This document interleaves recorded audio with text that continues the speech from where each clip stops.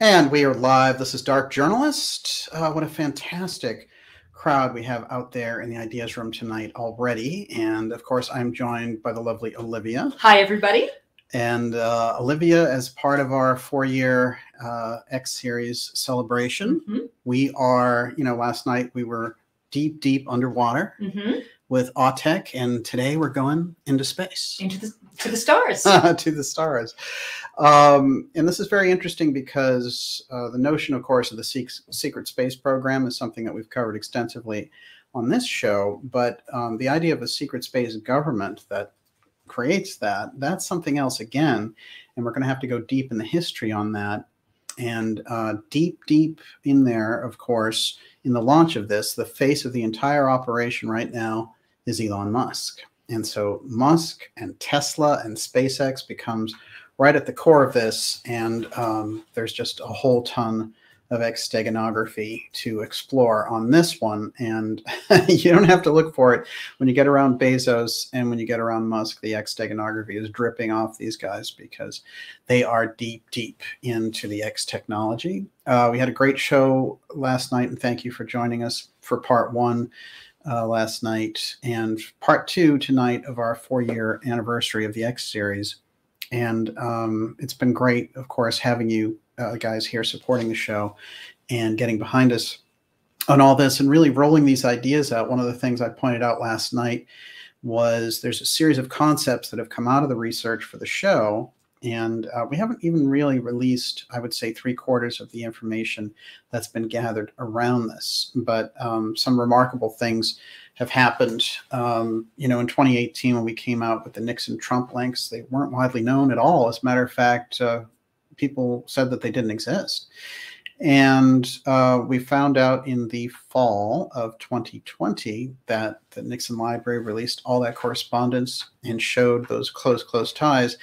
And that's what I mean in terms of dark journalism. When we get into X-STEGANOGRAPhy, you're going to be able to find out things, and we together, you in the Ideas Room, and working together in tandem, we're going to find things out that we need to find out in advance and on a deep level, and in a way that it's not easily sort of brainwashed out of us. So we're going to be able to get that information and then crystallize it, whether it relates to the mystery schools or the UFO file or the deep state control over world events, which is what we're facing. And that's where the space part becomes so crucial. And that's what we're going to get into tonight in X series X-122 part 2. And this one, of course, is the secret space government, Elon Musk, UFOs, and emergency powers. Emergency powers, that crucial piece that I want to really focus people in on, because the last 2 years have been run largely on emergency powers. So we're living under the regime of emergency powers, and I don't see them giving up those powers, even though they loosen them here and there. The digital ID is a coming. So this is crucial because the UFO threat and the things they can do with space represent, or even with asteroids, represent a level of threat emergency where they can seize power. And so we need to get a handle on what their activities are up there. And that's what we're going to be looking at tonight. Another thing I want to point out is in this massive kind of push around the Ukraine war piece with Russia invading Ukraine, we're seeing something rather remarkable, which is there's no room for any analysis of the thing. It's just a one gung-ho piece about how, Russia is the aggressor and Ukraine is heroic. Now, the people are caught in the middle, and it's the people on the ground that we stand with on this, not the governments. And, so in terms of Russia's action, they were lured in there and they weren't getting the security assurances that they wanted from the government of Ukraine. And behind that government of Ukraine is the World Economic Forum. And the CIA rolled in there. And if we look at the work of Professor Peter Dale Scott, he identified this very well about CIA interference in that society.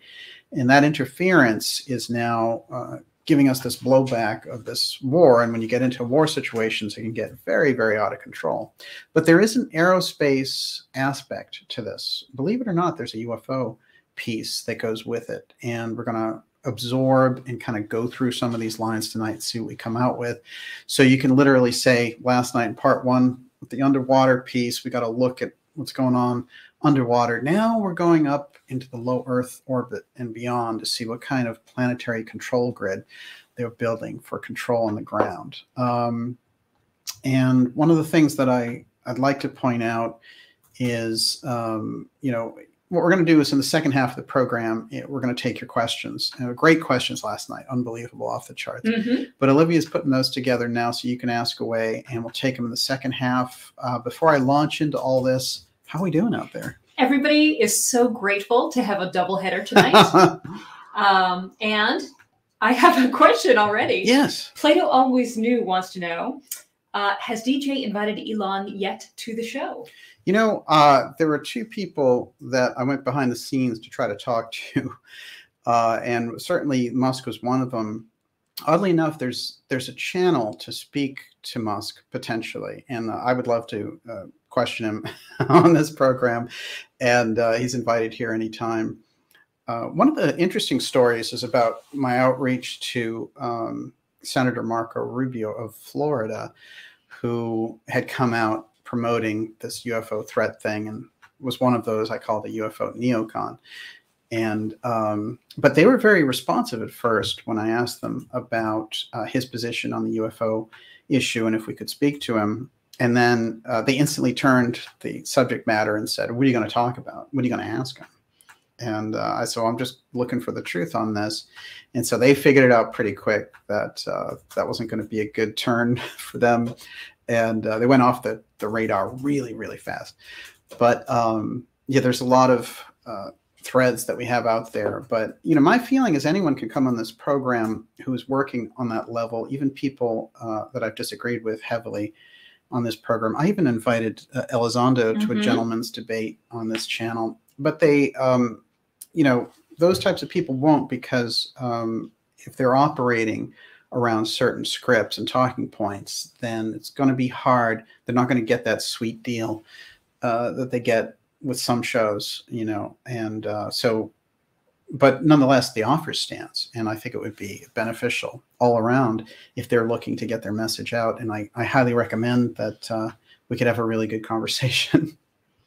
There's a lot of things about Musk. On that level, again, we're not really dealing with the individual anymore. And this is what you find out when you look into the past. I think part of me studying Howard Hughes and all the power that was captured around, him being so rich and having so much government power and aerospace influence, that you realize the aerospace companies and the Central Intelligence Agency, the deep state, start to run the machine, because the person in the middle can't do anything without their help. So whoever it is inevitably ends up being a figurehead.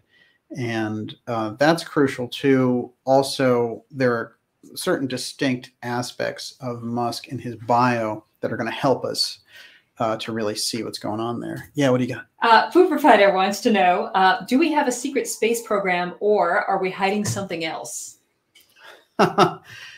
We have been working since 1972, which was the last moon landing, and that was Apollo 17. It's going to come up here tonight, in fact.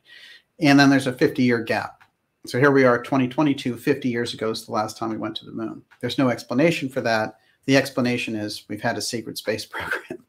And what that program is for and who it's rebutting and challenging and who's paying for it and where the money is coming from are the things that have been kept from the public. So one of the wonderful things that Secretary Fitz, when she comes on the program, has said is, that's fine if they've gotten away with the missing trillions, but we want our stock certificate in those UFOs, if that's what they've been building with it. And there's no question, Lockheed Martin, Boeing, these are the guys that have been putting that together using those elements of the X technology that they have. The aerospace companies are the least investigated, these defense contractors, the least investigated mainstream media.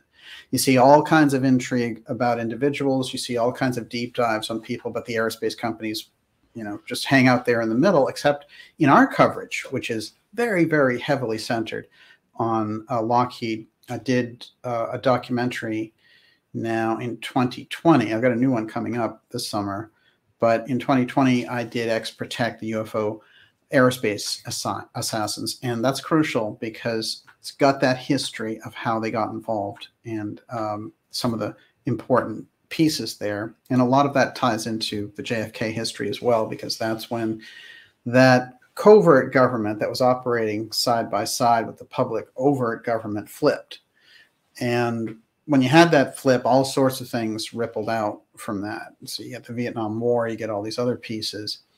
And that, you know, the space trajectory is set up by Kennedy. He invents the idea of peaceful exploration of space, all scientific exploration, no militarization of space. He puts it into the treaties. Those treaties get signed by his vice president.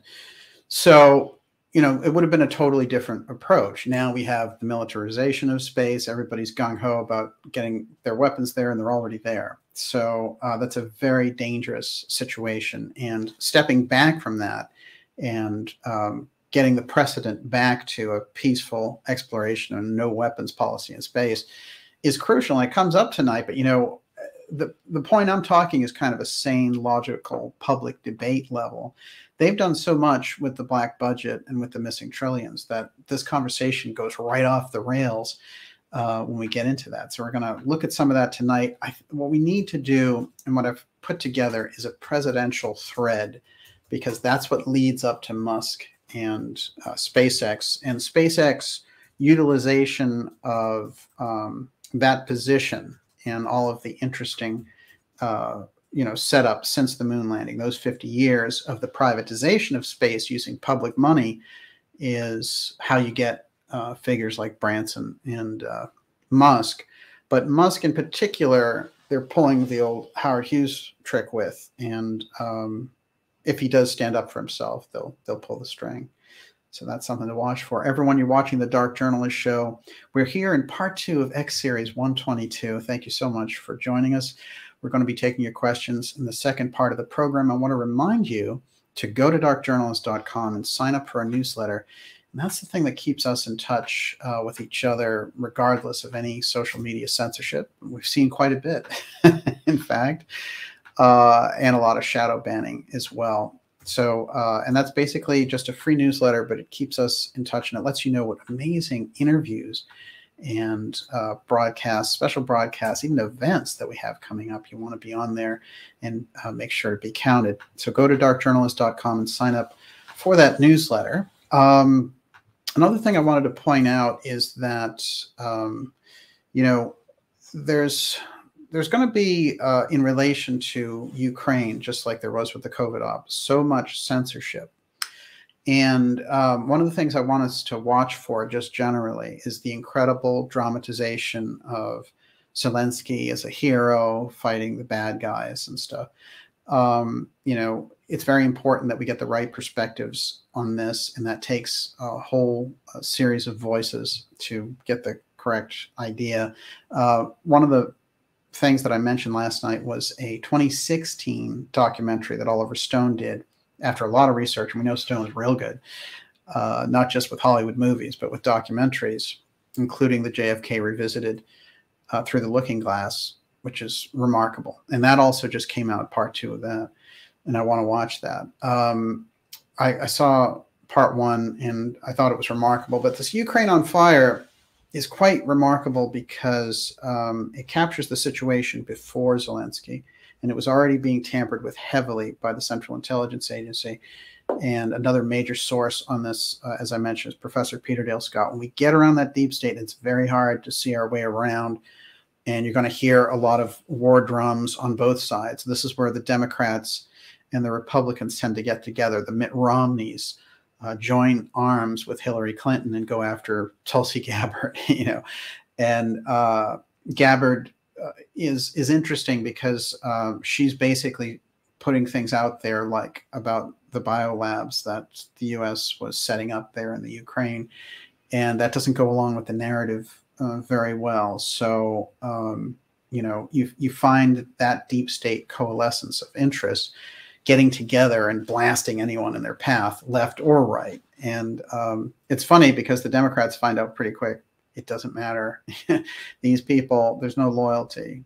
And this works also on race and politics issues and gender issues, anything else. Anyone who doesn't go along with the machine is, to be stamped out. And they've done a lot of that, for example, with Candace Owens, who is also somebody who's calling out a number of things about her policies over there. And you find the same people who are, on a hair trigger about any thing relating to race or gender. And she's, both a woman and Black. Those same people who are always watching for this kind of stuff, they're instantly dismissing her and saying like, she's fascist and all this stuff because she has an opinion that doesn't go along with them. So they don't have any real loyalty. All they want is a lot of that posturing and virtue signaling and the wokeism as a cover to go in and basically loot the treasury and loot other countries and all the rest. And so the central intelligence piece is crucial for us to understand in relation to space, and that's what we're going to get into tonight. Before I jump into it, Miss Olivia, you're up. Beth Luca Henson wants to know, Beth Luce Henson, if we went to the moon in the 60s, why haven't we been back? That's really the question. And, the Apollo program starts with so much ambition. It's Kennedy's program, and it gets, he wants to put someone on the moon before the end of the decade, the 1960s. That's a really heavy-duty request at the time. They had to catch up fast. But then Kennedy wanted to share that. He wanted a joint moon mission with the Soviets, and that is confirmed by Khrushchev's son, who said in those back-channel communications, this is exactly what they were setting up. And Kennedy's relationship with Khrushchev becomes very important when we speak about this tonight, because what they started to do at this period of time, the Central Intelligence Agency and the X-Protect groups inside the aerospace corridor of the intelligence wing, they started to prevent the presidents from meeting with their counterparts in other countries in a way that couldn't be manipulated. So they'd always want the State Department between them. They'd always want the CIA between them, whatever it happened to be. They never want those guys to get together because they don't want them to discuss the UFO file and decide on a new policy, because that's their purview. They've taken over the X technology. So you found that Kennedy, stressed this, that he didn't want other people. He didn't want CIA advisors, State Department people there with him. He wanted to talk one-on-one with Khrushchev, even though Khrushchev was an incredibly hard personality to deal with. And this piece with Russia gets to not only the history of things, but what we're facing right now in relation to this. But I think Kennedy's really a great lesson for us on this. And Kennedy is trying here to kind of put forward to Khrushchev, who is a real piece of work, very hard to deal with, and, is saying, we'll bury you and all that stuff. But Kennedy says, look, it's in both of our best interest, not only to reduce nuclear tensions, but I want to do a joint space mission with you. I don't want a space race. I don't want arms in space. And what I want to be able to do is I want to be able to share aspects of the UFO file with you. This is what he comes to Khrushchev with, and elements in our national security state hit the roof. But so after this, whenever the presidents decide they're going to get together with their Soviet counterparts, there's always this hassle. And we've seen it, we saw it with Trump and the CIA preventing that, because they didn't want Putin and Trump to meet to talk about the UFO file. The same thing happened with Gorbachev and Reagan. Gorbachev gets Reagan alone and they talk about what? Well, years later, Gorbachev reveals they talked about the UFO file in a very frank fashion. And when he reveals it, he's talking to a pre-scandal Charlie Rose, and in the audience are people like Kissinger and all these other major national security figures, George Shultz, and they cannot believe, they are dropping their jaws that Gorbachev is letting this stuff out. But he feels that it's important, obviously. And what's interesting is he actually apologizes to the audience and to the people assembled for bringing it up. But he's like, this is what happened. And this is during the Reykjavik summit. Reykjavik becomes very important because at the time it's seen as a massive failure. It's a summit that takes place between Reagan and Gorbachev in Iceland. And Reagan at a certain point is like, I want all the staffers out. I want everybody out. I just want to talk to Gorbachev alone with an interpreter, and that's it. And they break away. And again, the CIA hits the roof, that national security state hits the roof, because, you know, if they get together and discuss these things, watch out. So there's a little bit of a setup with this, because just before Gorbachev gets in, there was someone else in there, and he was the head of the KGB, and his name is Yuri Andropov. This guy is not very well sort of examined by the UFO people. They're too busy running around after CIA jokers. They should be studying Andropov, because Andropov put out the word that he wanted all of the UFO files to be centrally managed in the Soviet Union, and he had an incredible understanding of what was going on there. But the Soviets and the Americans had such an incredible standoff. It was very much, you know, like now. Now is even worse, but there was a major standoff, and they weren't meeting at the time. Sound familiar? Well, interestingly enough, Reagan understood the UFO file aspect, and he found someone in Andropov who also was open to this. Here is an article detailing Andropov's knowledge. KGB chief ordered 4 million soldiers to keep watching the skies for UFOs. Yuri Andropov, the former Soviet leader and longtime head of the KGB, had an acute personal interest in UFOs and ordered a 13-year program that required every soldier in the military to monitor sightings over Russian territory, according to new revelations. So this is part of that wave of information that came out of records out of Russia relating to the former Soviet Union. And Andropov shunned the splendor enjoyed by many Soviet leaders to live in a sparse flat throughout his 15 years as KGB chief. And then he became the Secretary General before Gorbachev. But he had a whole program about how to manage the UFO file piece. So this is the 20-year effect post-JFK. This is their response to it. You know, this is what JFK tried to get started. Again, JFK, one of the crucial things about his presidency is he's so far ahead. And this is something that Mikhail Gorbachev, who actually went to the Texas School Book Depository, which is supposedly where Kennedy was shot from. We know he wasn't, but in history, they say that Oswald shot from that window, which is ridiculous. But nonetheless, you know, they have the museum there and all the rest. And Gorbachev went there to the site of the assassination to give a speech. And he said, fundamentally, JFK was so far ahead in terms of geopolitics and forward thinking and freedom loving that the world just hadn't caught, and they still haven't caught up to his vision of free nations. So this is a lot of the problem, which is Kennedy is operating amidst this very dinosaur machine, which is trying to consolidate humanity. And he's bringing in these ideas of freedom. And when he gets around the UFO file, he realizes the sensitivity, because he was Forrestal's friend, and Forrestal was the first defense secretary, as we know. And he got thrown out of the window at Bethesda Naval Hospital because he was another one who, on the X-share side, this other side of the fence, aside from X-Protect, who wants to lock that information up, there's a group inside that national security wing that wants to move the culture forward. And a lot of their members have been bumped off. And certainly he's one of the very high-level figures, the first defense secretary, and also the head of Dillon Reed, the head of the Navy at a certain point. And I have some interesting revelations about Forrestal that kind of relate to this episode, but I'll probably save them for another episode. But here's an interesting piece on that I think is crucial. And again, the tension going on with the Soviets threatening nuclear war and all these types of things. You know, Kennedy faced that down, and during the Cuban Missile Crisis, created the framework over 13 days where they could take their missiles back and nobody would fire a shot and save the world from nuclear conflagration. This is important because we don't hear about any kinds of real negotiations now. We just hear bellicose rhetoric, and you know, we hear the New World Order people just licking their chops at the idea of luring Russia into making mistakes.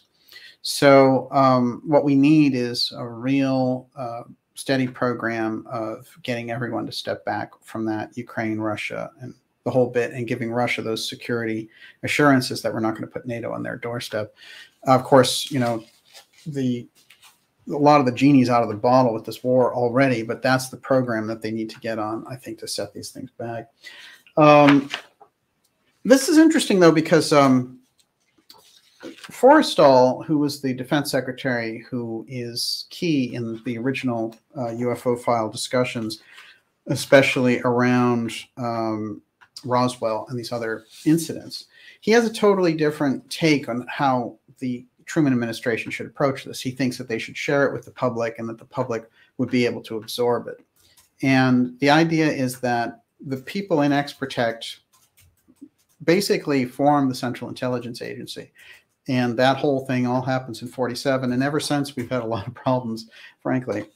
But these are some of the impressions of John F. Kennedy exploring the ruins of Berlin post-war, going over there with his friend, Forrestal. It's quite interesting.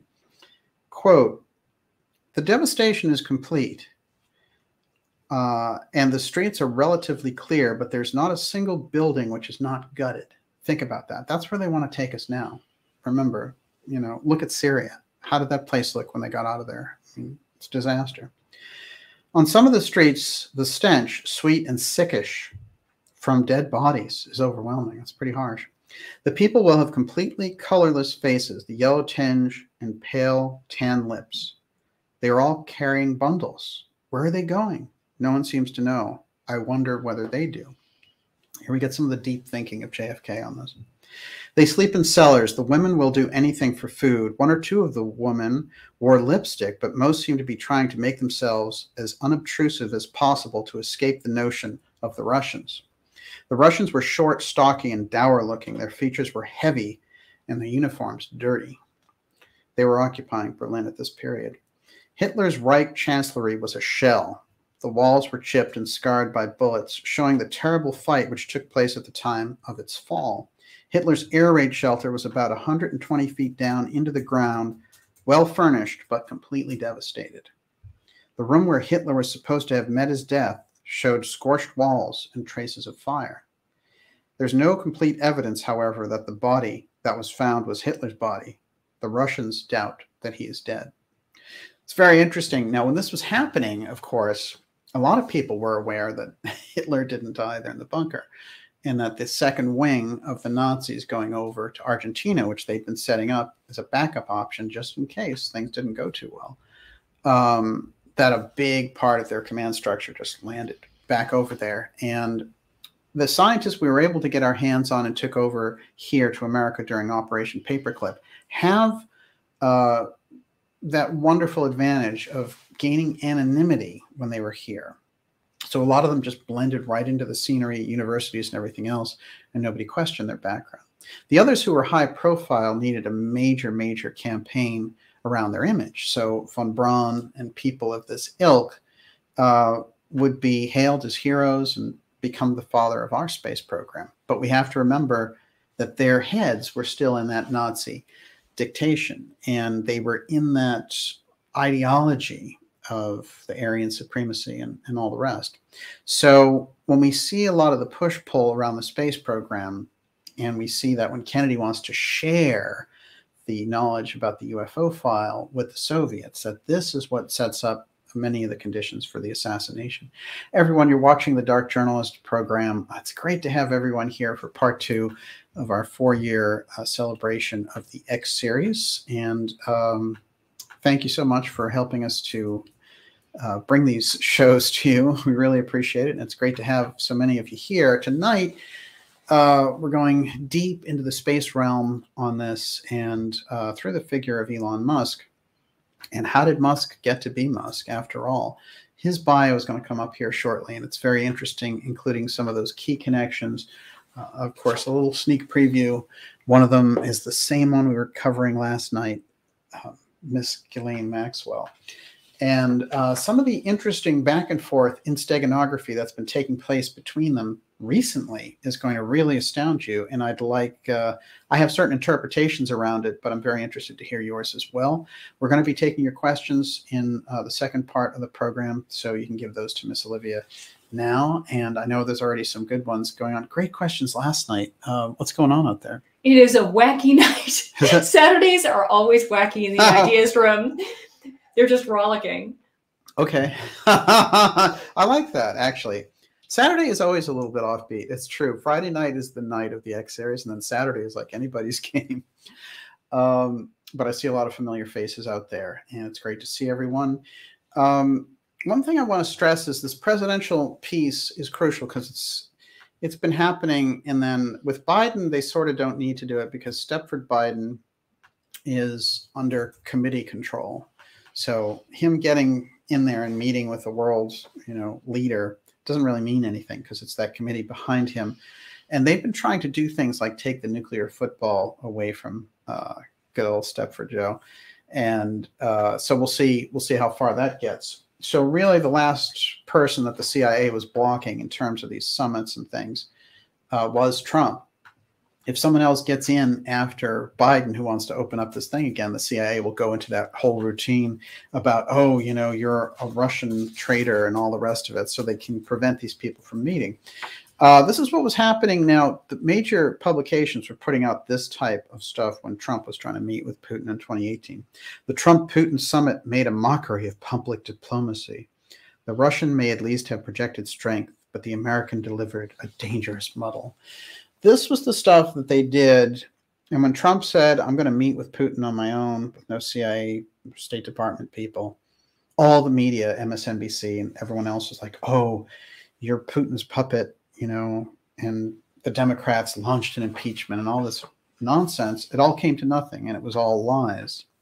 And the people who were on that side of the fence need to admit it because we need to get the conversation back to normal again, where people don't just say things, so the whole 4 years that Trump was in office, the CIA was trying to get him out and they had a lot of help from the DNC. Wherever you fall in the political spectrum, it's not right for the CIA to control the White House. That's the point.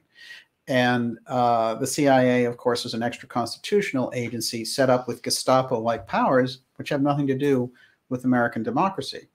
So we're in a problem there, and they have continued and grown. And whenever they've been challenged, Kennedy's era, even Carter had a major challenge for them. Trump, whenever they get challenged, they get pushed back a little bit. The 70s hearings, the 80s hearings, the hearings about torture, and eventually the person who headed up the torture unit, Bloody Gina, Gina Haspel was our CIA director.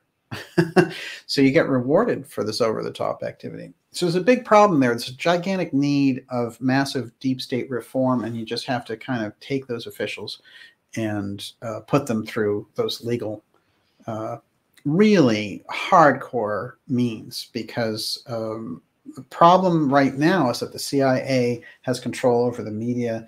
They have control over these global situations. They can suck you in. They can tamper with things in terms of what's going on and what happened in Wuhan.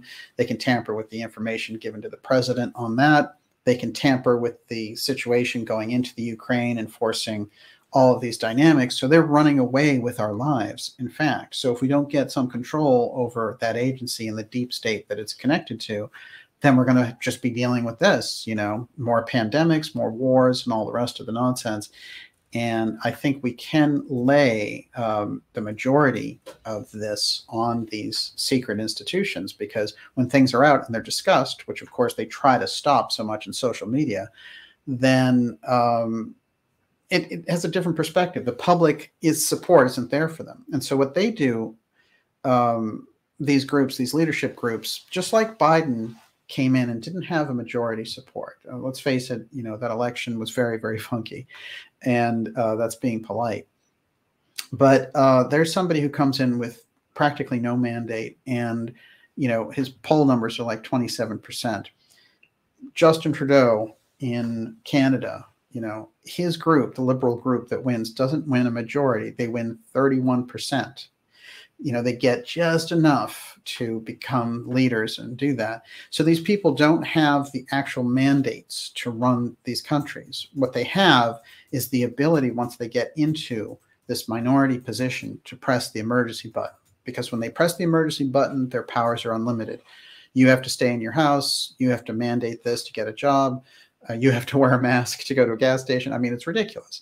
But those are the emergency powers. Now, that's one aspect of it that we've been through in the past couple of years. They try to roll out a number of things during Homeland Security.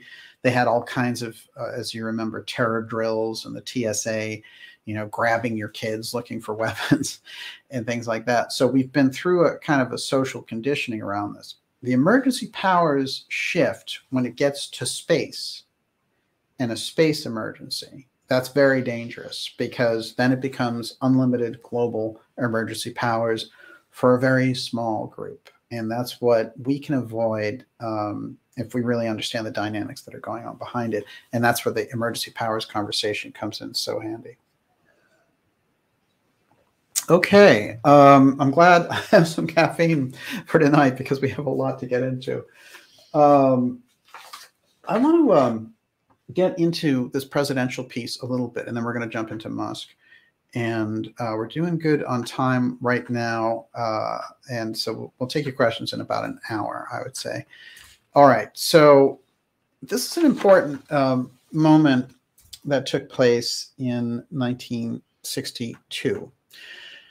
And basically, what had happened, 1961, what had happened was Allen Dulles, who was the CIA director here, had tried to lure President Kennedy into a war in Cuba by basically saying, oh, we're too deep in with the Bay of Pigs operation, and putting in an invasion force into Cuba without Kennedy's authorization. And Kennedy was, they thought, young enough and would be swayed by this older man. This is the profile that they whipped up under Corson, which is a very interesting individual who was around all of these activities. And the profile that they set up there, they underestimated Kennedy's independence when he went into office. They thought, he's younger, he'll take advice from this guy who's been part of the national security establishment. Dulles was freaked out that Kennedy had this independent streak. He thought he was going to be able to manipulate him as he did Eisenhower, because Eisenhower, in especially the second term, had had a stroke and was getting older and was sort of more easily manipulated.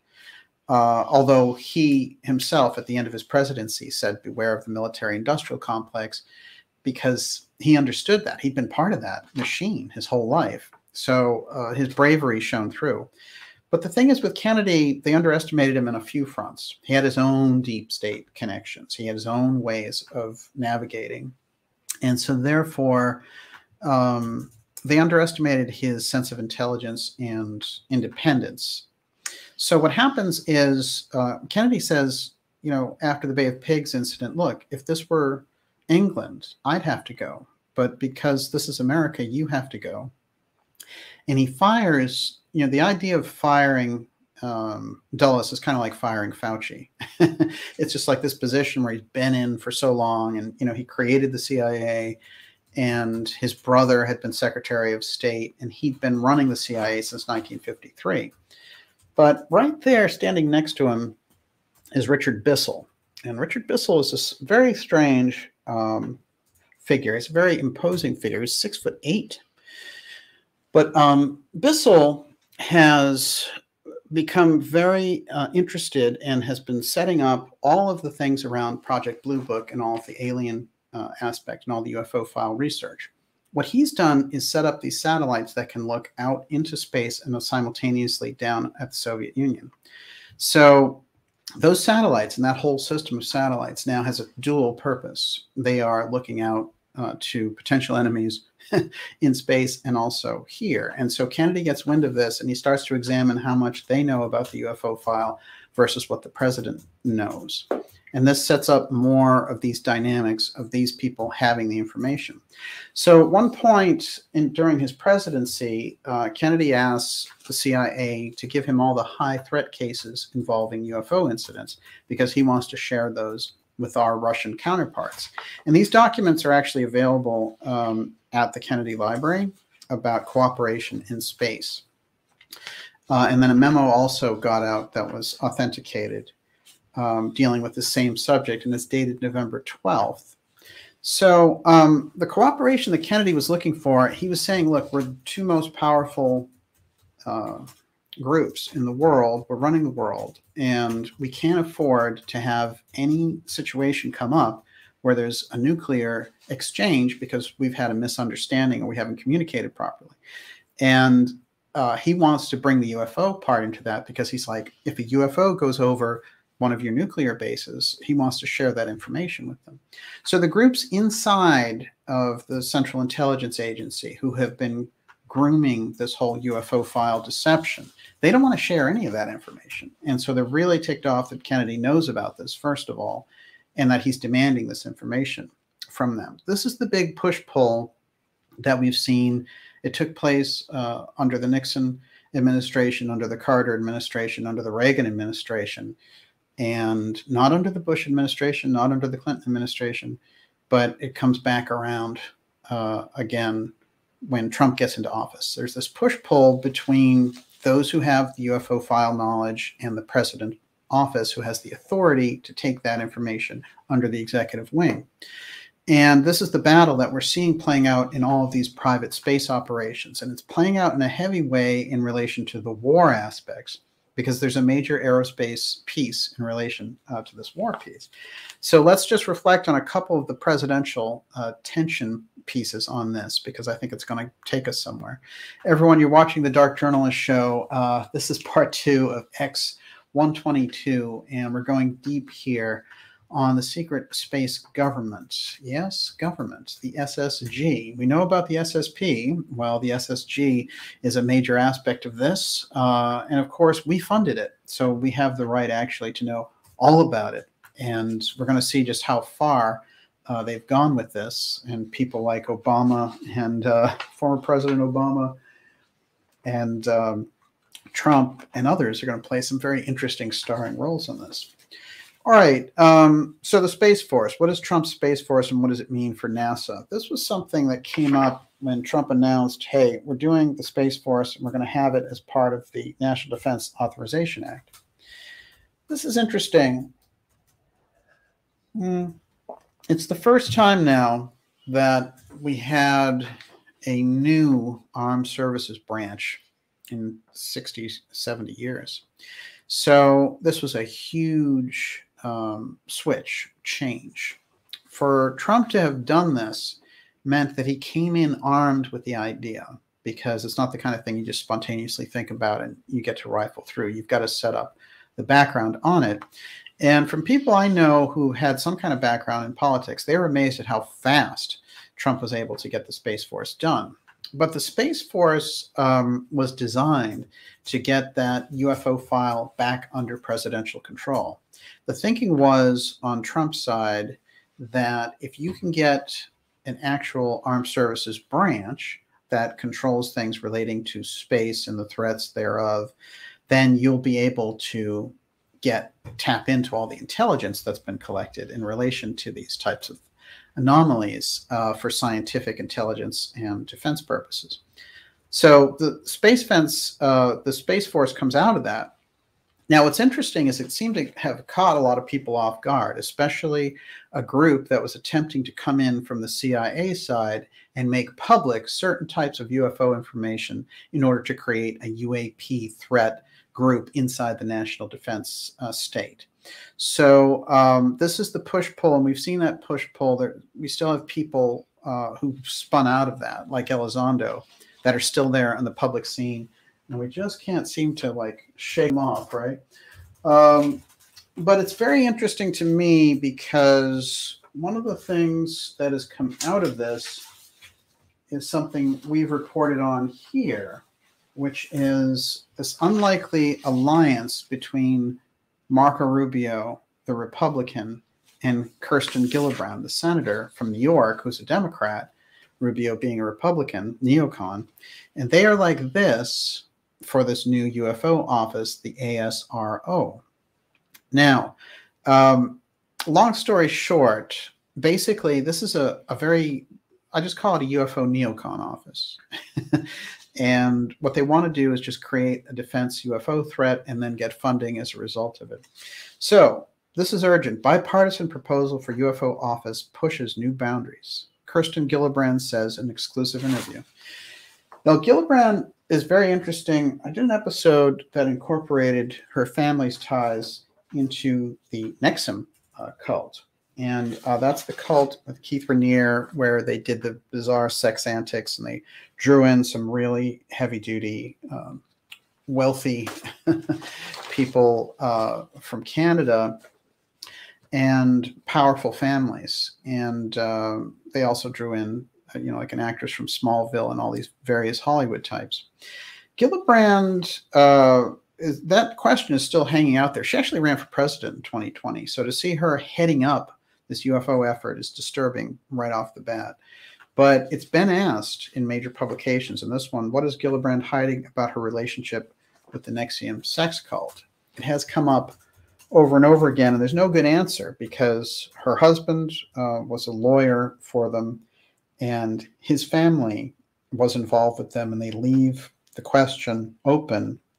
What about her and NXIVM? Well, she claims that she wasn't involved, but there's a lot of material there for blackmail if you're the national security state and you have this person running the UFO file. Just like with Rubio and all of the weird bathhouse stories about him, it's pretty easy to take someone like that and manipulate them.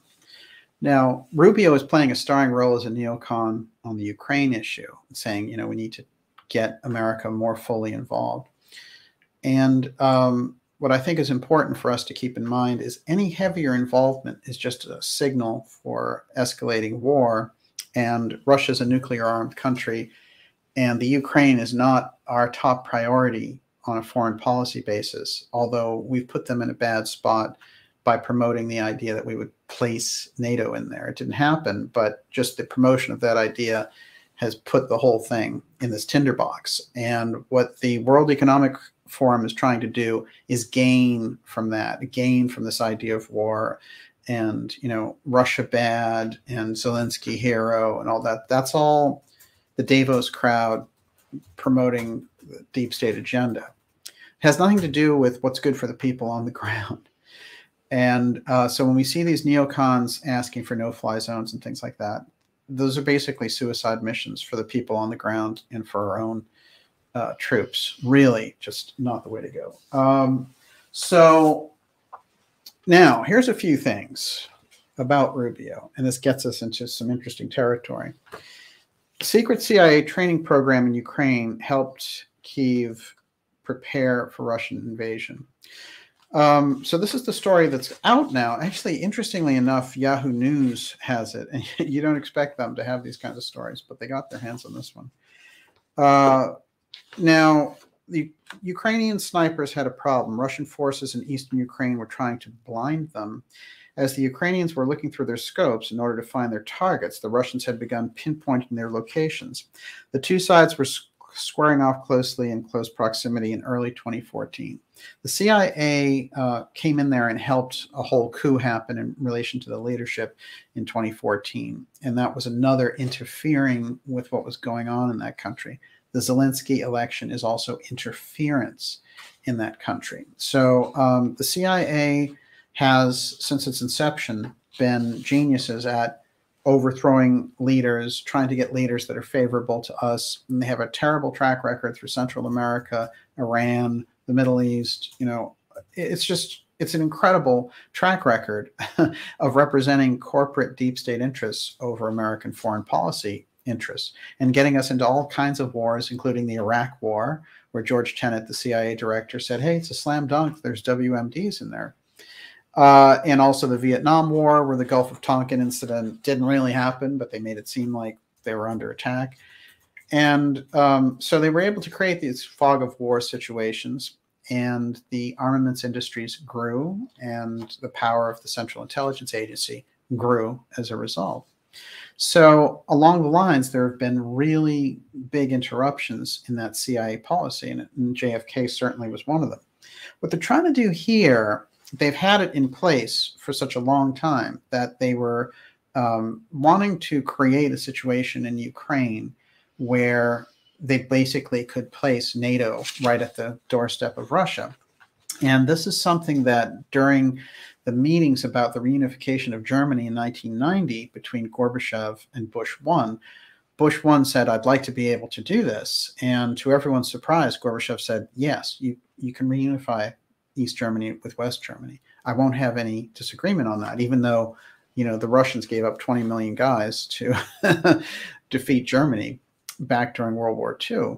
But he said, what I need from you is your assurance that you'll never grow NATO eastward. And we have. So we violated our promise in relation to that.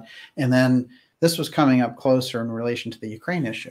So this is a very important backdrop to understand the foreign policy, the dire foreign policy issues that are involved.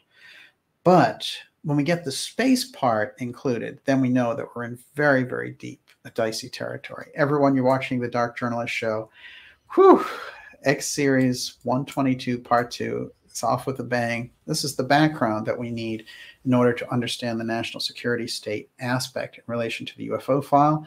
We're going to be taking your questions in the second half of the program coming up. And before I launch into section 2, what do you got over there, Ms. David Allen wants to know, does DG have an opinion on the reports of UFOs attacking the Russian army? Yes, you know, I have some of those reports here. And I think they are significant because I'm gonna roll those out as we get along. I want to point out something that I noticed right off the bat in relation to this war. Two things came up immediately. One of them was Chernobyl, which is very odd. Anyone who looks back on that history or lived through it, in 1986 there was a massive meltdown of a nuclear plant, and it was a uranium processing plant, and there's massive death and radiation from that, and they thought that that kind of nuclear cloud was going to go across Europe and cause all these incidents, and it certainly has had a dramatic, and I mean a dramatic impact on the health of the people in that region. So Chernobyl was decommissioned and all the rest, and they kept it as kind of, they didn't really say what was going on there, but they were able to get it going, again, not as a nuclear reactor, but using it for different types of projects. There could be some kind of a tie in there about alternative energy and very unusual experiments regarding radiation. But whatever it was, people had forgotten so heavily about Chernobyl. For it to come up as a major point in this war was bizarre because it's not the key nuclear plant or anything like that. But all these stories started to come up. Chernobyl experts say Russia could set off a nuclear disaster with Chernobyl. And so Chernobyl instantly became the centerpiece. The second centerpiece was about a very unusual UFO incident that took place in 1989 that in the Voronezh region of Russia. And Voronezh is always a very strange case because it came over via TASS, the news agency, from Russia, and it just was like 2 UFOs landed. This is what happened. These aliens came out. They interacted with the public. In one case, they fired lights at them, and one of the people disappeared and reappeared somewhere else. And that, you know, police were called in, soldiers were called in. They interviewed the police captain. So it's a very unusual case. Well, right off the bat, on like the second day of this war, we had a weird incident of a high-performance military jet from the Russians going down in Voronezh, suspiciously, unusually, and it splashed across all these headlines.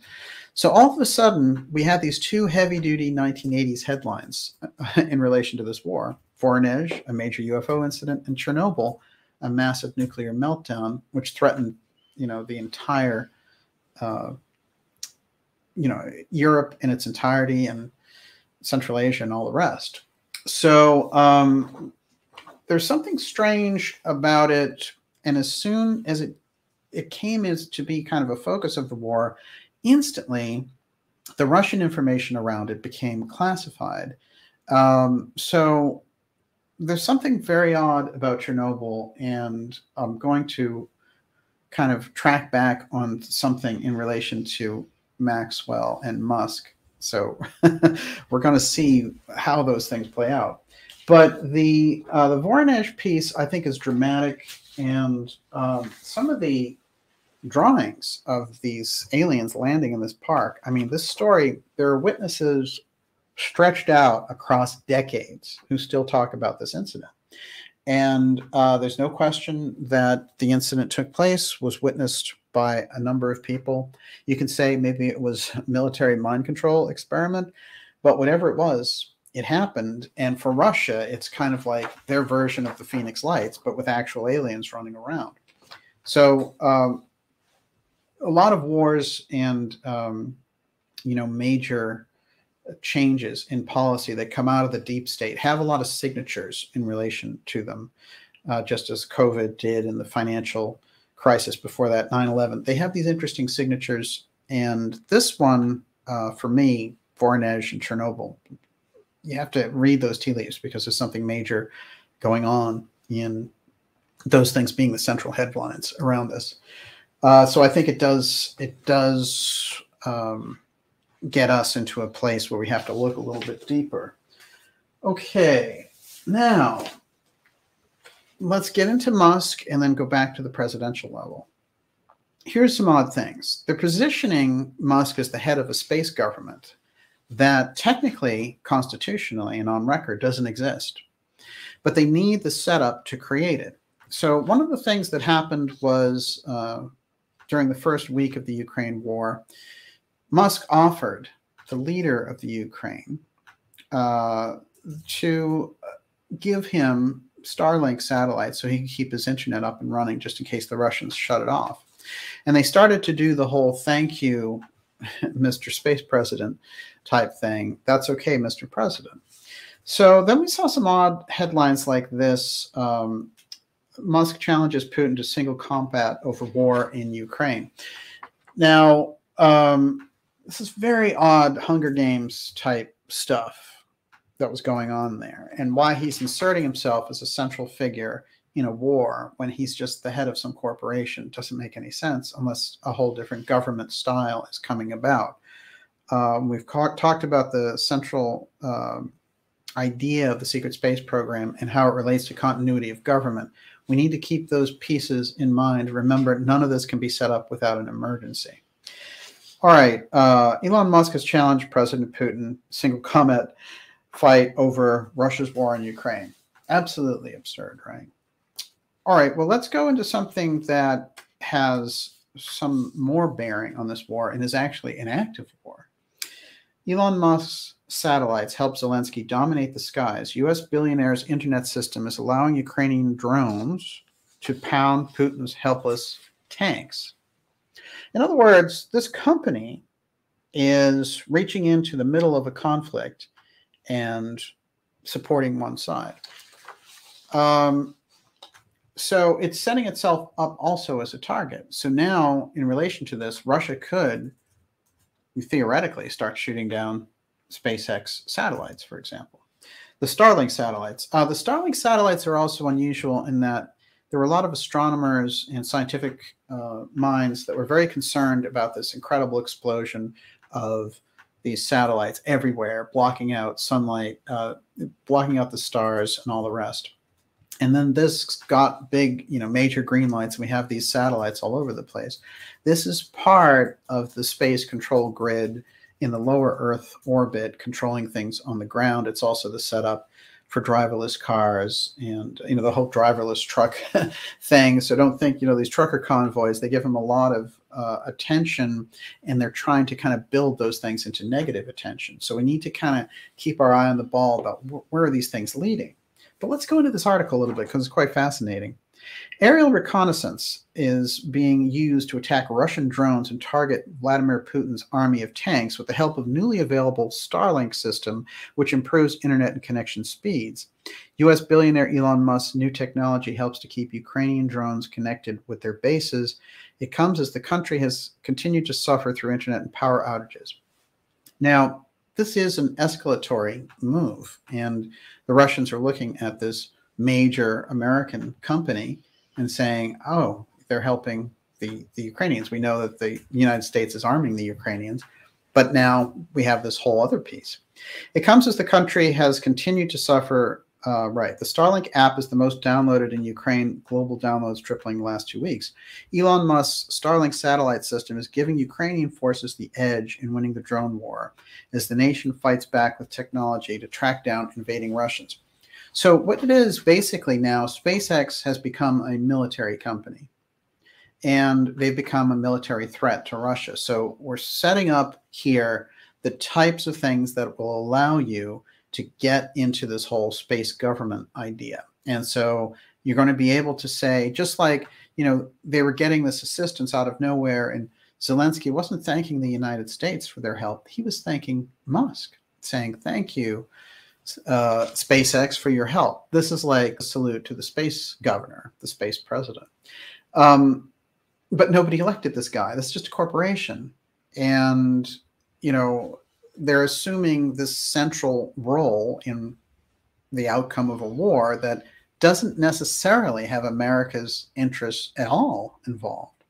So it's a major escalatory problem. The question is, what are they setting up with this? And what is Starlink doing in the middle of a war? This is the question that we're going to answer.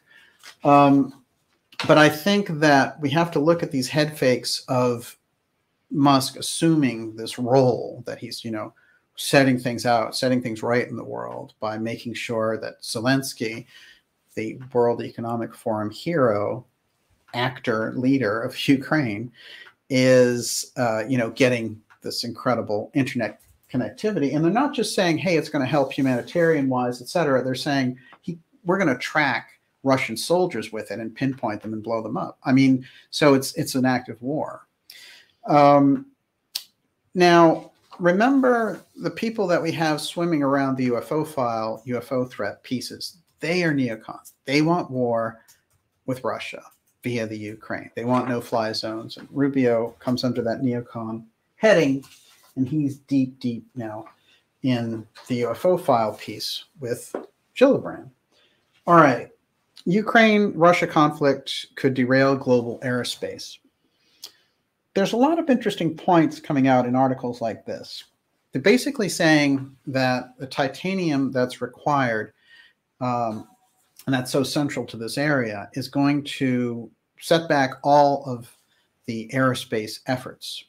Now, one thing I want to mention is that Mike Pence, who was the VP under Trump, when he set up all of his moon missions, he was like, we're doing it in 2025, and you know, win, lose, or draw, we're going to be there, and we're going back to the moon after 53 years, not explaining their absence. So the question then becomes, as soon as Biden gets into office, oh, that's off. No, it's not going to be 2025. We'll do it some other time later, maybe by the end of the decade. And we have to rearrange the plans around this. This is how this conversation was going. And when you look at that, you can instantly see that they were anticipating something else. And so this shortage now of material to build these types of ships is something that they had figured into their plans already when Biden got in. These are the telltale pieces. Now, let's start to think about the UFO file secret space program aspect of this. Before we get into that, Ms. Olivia, what do you got? I was just thinking, you know, what we're experiencing here is global capture. You know, yes. We have regulatory capture, we have media capture, we have political capture. This is a prison planet. That was well, that's the Alex Jones. I know, but it's true, isn't it? Yeah. I mean, if you're captured, you are in a trap. You're in a cage. Isn't that a prison? Absolutely. And you know what that makes me think of? You know, for so long, with the Nazi program, they were thinking about going to space, but the whole goal of that was this controlling aspect of being able to terrorize the population on the ground from space. They weren't interested in space exploration for the heck of it. I mean, maybe there was some archaeological interest because they had deep archaeological interest in Atlantis, after all. But this idea that they could control things from space was the original goal of their rocket program. So when you think of all the steps that have led us here and how we went from a freedom-loving idea of space as a place that war would never invade and we never place armaments up there, and Kennedy's vision of a peaceful development of space just being completely thrown out the window. And now we have a space company right in the middle of a war directing the satellites and all the rest of it. And they're going to get into some shooting aspects. And then we have the leader of that corporation, Musk, doing this bellicose routine with the leader of a sovereign country. This is problematic all around because this is a corporation and they don't have the ability to take war actions against a sovereign nation at all. So it's very, very strange. But if you're trying to set up a space government, which will rule from above, then it starts to make a little more sense about where they're coming from. Let's find out the origins on some of this. And speaking of origins, we've got Blue Origin. What was it that Jeff Bezos from Amazon did just before all this stuff kicked in? Well, he stepped down as the CEO of Amazon, and he became just the full-time guy for Blue Origins, which is his version of the space aspect. SpaceX has their, of course, X-STEGANOGRAPhy, meaning, yes, we're moving the advanced technology into space. And our friend, though, Bezos, also being, he's not the richest man in the world, but he's right. I think he's in the top 3. His X-STEGANOGRAPhy with Blue Origin, which we've sussed out on this program before, he's also there to exploit that X factor and say, we have it, and this is how we use it. There's a series of things relating to him in X-STEGANOGRAPhy. I have so many in relation to Musk and Bezos using the X-STEGANOGRAPhy that for me, it's very obvious what they're indicating, that they're using the advanced X technology. Now, remember, that technology resides inside the UFO file. Doesn't mean it's all alien origin. It just means it's that advanced. And that's something for us to keep in mind. Everyone, you're watching the Dark Journalist show. This is X Series 122, Part 2. And we're going deep here on the wars and rumors of wars and rumors of space wars. And how does Musk fit into all that? We're going to be taking your questions in about a half hour in the second part of the program. And we're really enjoying this part 2 of our 4-year run here on the X series. And, you know, it's been tremendous with the feedback and the cooperation and the support from you guys. We really appreciate that. What I want to do next, what do you got there, Miss Olivia? Brenda Fisher says, SpaceX's involvement is an example of WEF's glorious public-private partnership, is it not? That's true. This is interesting, too, because if you stole the citizens' money to build a massive space infrastructure, and then you invited it, you kind of minimized the public space programs and you maximize the privatization of space. Basically, you've had the public pay for massive space infrastructure, and they don't get any benefit from it. These companies do, and then one way or another, they get the upper hand on the citizens. And I think the idea, again, with Musk, there's not only occult pieces that are there, and there's not only steganography and things of this nature. Mm-hmm. But there's a deep story there also about how von Braun, who was the leader of the German rocket program and came over here through Paperclip. We've done a series of those shows with Dr. Joseph Farrell, who really understands what the Nazis were up to on this. A lot of researchers don't. They see them as a caricature of just white supremacy or something like that. And you have to understand that the Nazis have very, very detailed plans for world domination that go far beyond just that one, kind of caricature. But what's interesting to me is when we look at that is that he wrote a novel, von Braun. Well, there's a few things I found out about him. Interesting sources, too. Russell Targ, who ran the remote viewing program, actually told me that von Braun asked him to develop an ESP tester machine because he wanted the astronauts to be able to test their ESP, because he learned that a lot of the best astronauts had high ESP ratings. And of course, he did develop this. And there's actually a version of it that you can download on your app at espresearch.com.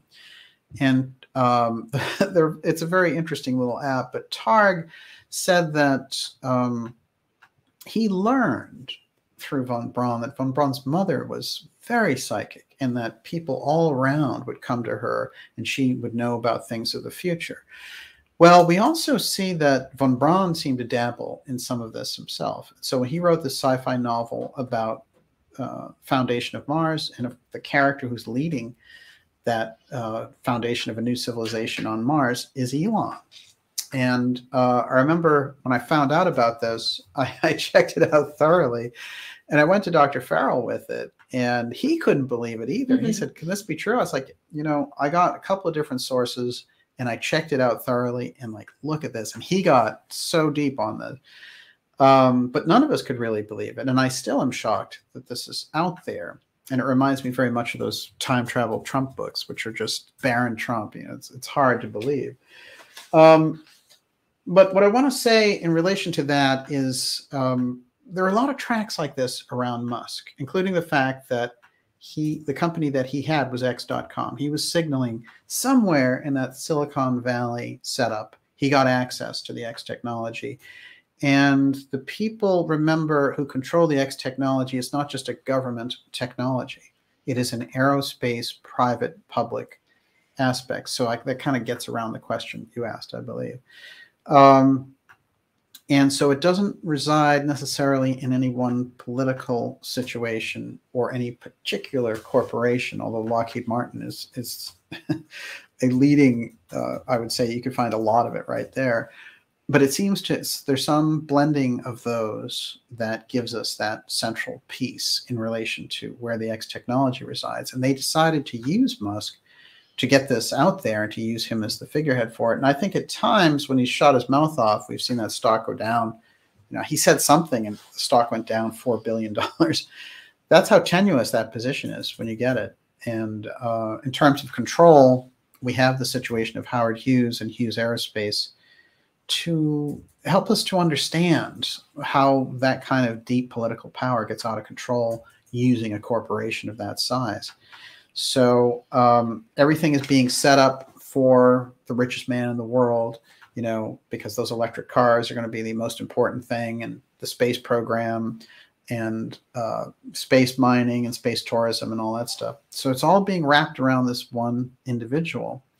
And we need to get to what they're using here with the Starlink Ukraine piece to figure out what's going on. Because the next piece, of course, that they're coming up with is the UFO threat, and that's what we need to get to.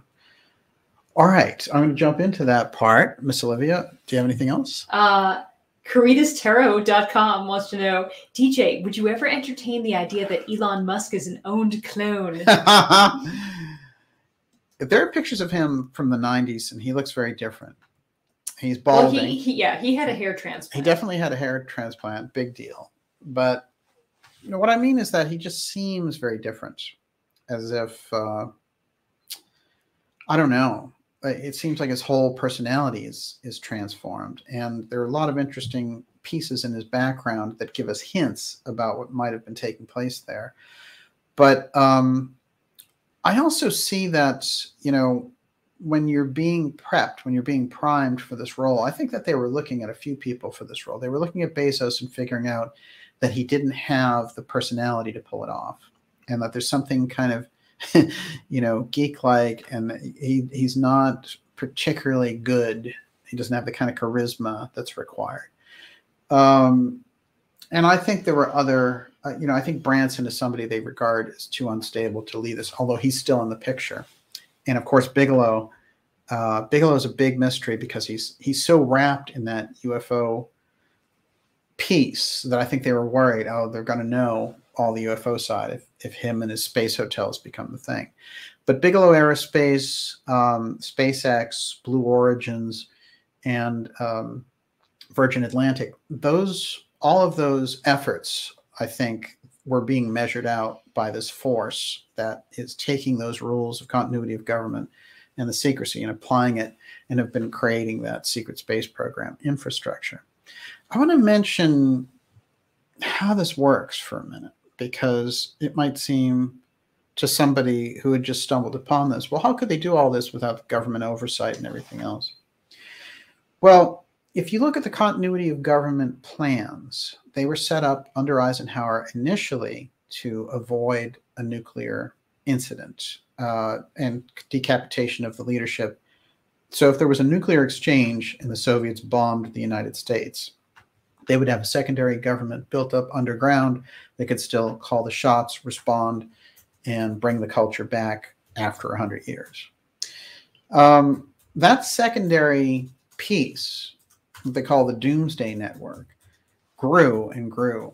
But the secrecy size of it grew so much that the continuity of government piece got very involved and with deep events relating to policy changes in the United States and elsewhere. Because of the deep secrecy around it, at a certain point in the 1980s, for example, you couldn't even bring it up in a congressional hearing. That's how secret it was. And in the 1980s, it was Donald Rumsfeld, he was the CEO of a corporation at the time, not even in government, a former Secretary of Defense at the time, and Dick Cheney, who was a congressman and from Wyoming, not in a dominant position, and he was working for an oil company. So these guys came in and created a whole new version of COG, which didn't require a nuclear exchange. It just required an emergency. An emergency is the key word over and over again when we get into these things. But that continuity of government program set up an entire underground infrastructure, an entire underground power base. And once they got the piece of it that they needed just to have any emergency and not necessarily a nuclear one, then they could really make extensive plans with it. And what happened is this Doomsday Network, communications network, got utilized in all kinds of deep events like Iran-Contra. It was utilized during the Kennedy assassination by a Secret Service agent who came out of that COG world. And then other people around Watergate, for example, John Dean, they had worked and reset the rules around emergency planning over and over again. The COG crew shows up whenever something major happens. By the time you get to 9/11, Rumsfeld is there and Cheney is there. And what do? They actually execute continuity of government during the September 11th attacks. One of the things I point out on this show, which is something that I learned through my interviews and talking with Professor Peter Dale Scott, is that we still live under the September 11th Emergency Act. So they never lifted that one. And that means so many things like warrantless wiretapping and all the Patriot Act violations are all active. And every president, whether it's Obama or Trump or Bush or Stepford Biden, they all sign it because it's attached to the National Defense Authorization Act. And that National Defense Authorization Act has, as part of it, $800 million in military funding for a country that is not even at war.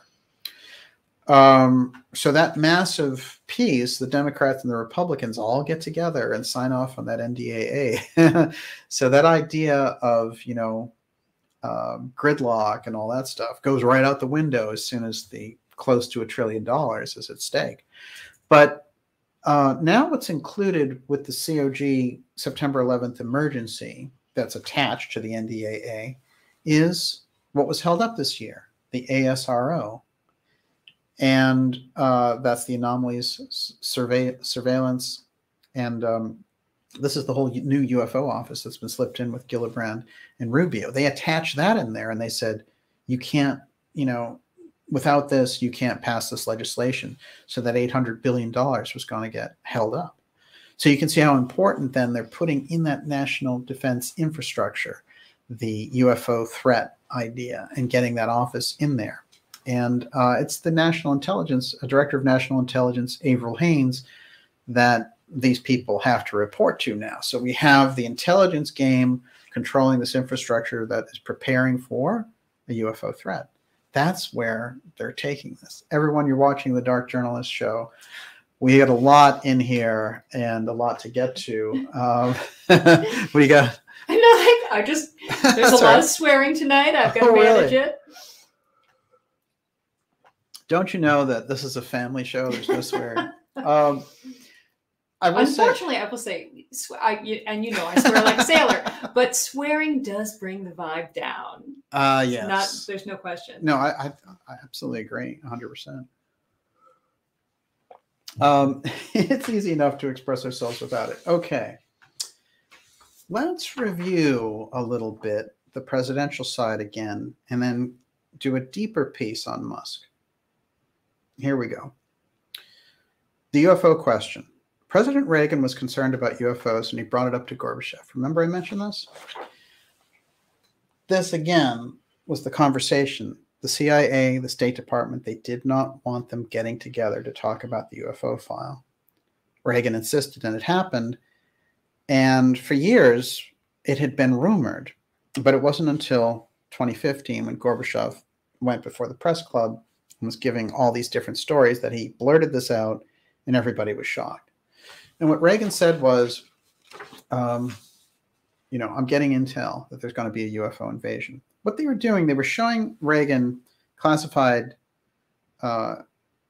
information relating to UFOs. And when he was looking at the size and the number, he thought, oh, they're gearing up for an invasion. And in fact, he went before the UN and gave that amazing speech where he said, if there was some alien threat out there, I wonder if us and the Russians wouldn't get together and fight it off, and we'd be one human family fighting aliens. Very unusual, very, very unusual. And the State Department and the intelligence people try to take that out of his speech, just like in Eisenhower's speech, the CIA and the State Department try to take the military-industrial complex threat out of the speech. And they have to do all these things to get around it. With Kennedy, it's the American University speech, when he says, what kind of a peace do we seek? Not a Pax Americana by American weapons of war. We all breathe the same air, and we can't afford to fight a nuclear battle where even the fruits of victory would be ashes in our mouth. That whole piece, we have to understand, that was the language that these agencies, the Central Intelligence Agency, and then that whole apparatus, the DIA and military intelligence, didn't want him to say that. So in this case, Reagan is getting shown kind of selected stuff, and he's starting to think, oh, there's going to be an invasion. So he takes Gorbachev aside, and Gorbachev remembers. He's like, he's dead serious. Now, here's the interesting thing that didn't get revealed from Gorbachev, which is that his predecessor, Andropov, who was KGB head like Putin had started this whole open UFO reporting thing, had trained his soldiers to watch for UFOs, to make reports about them, had centralized the database around UFO research. He was very advanced on it. And he set up a whole 13-year program around it, as you recall, I read in the beginning. So Gorbachev also knew about the alien part. And of course, he reassured Reagan, of course, I'll back you up if the aliens invade. But they both parties sitting together understand the aliens and the UFO piece. And what's interesting is, and what I speculate also, is that the deep state is manipulating Reagan by taking some of their redeveloped UFO X technology vehicles and make them appear menacing. So, oh, they're threatening our bases, or they're flying over our nuclear facilities, etc.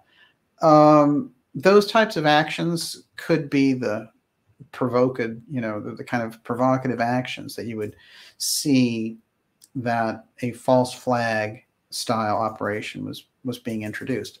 This is the problem, because the let's talk about a couple of different incidents. You know, take the Phoenix Lights incident, for example.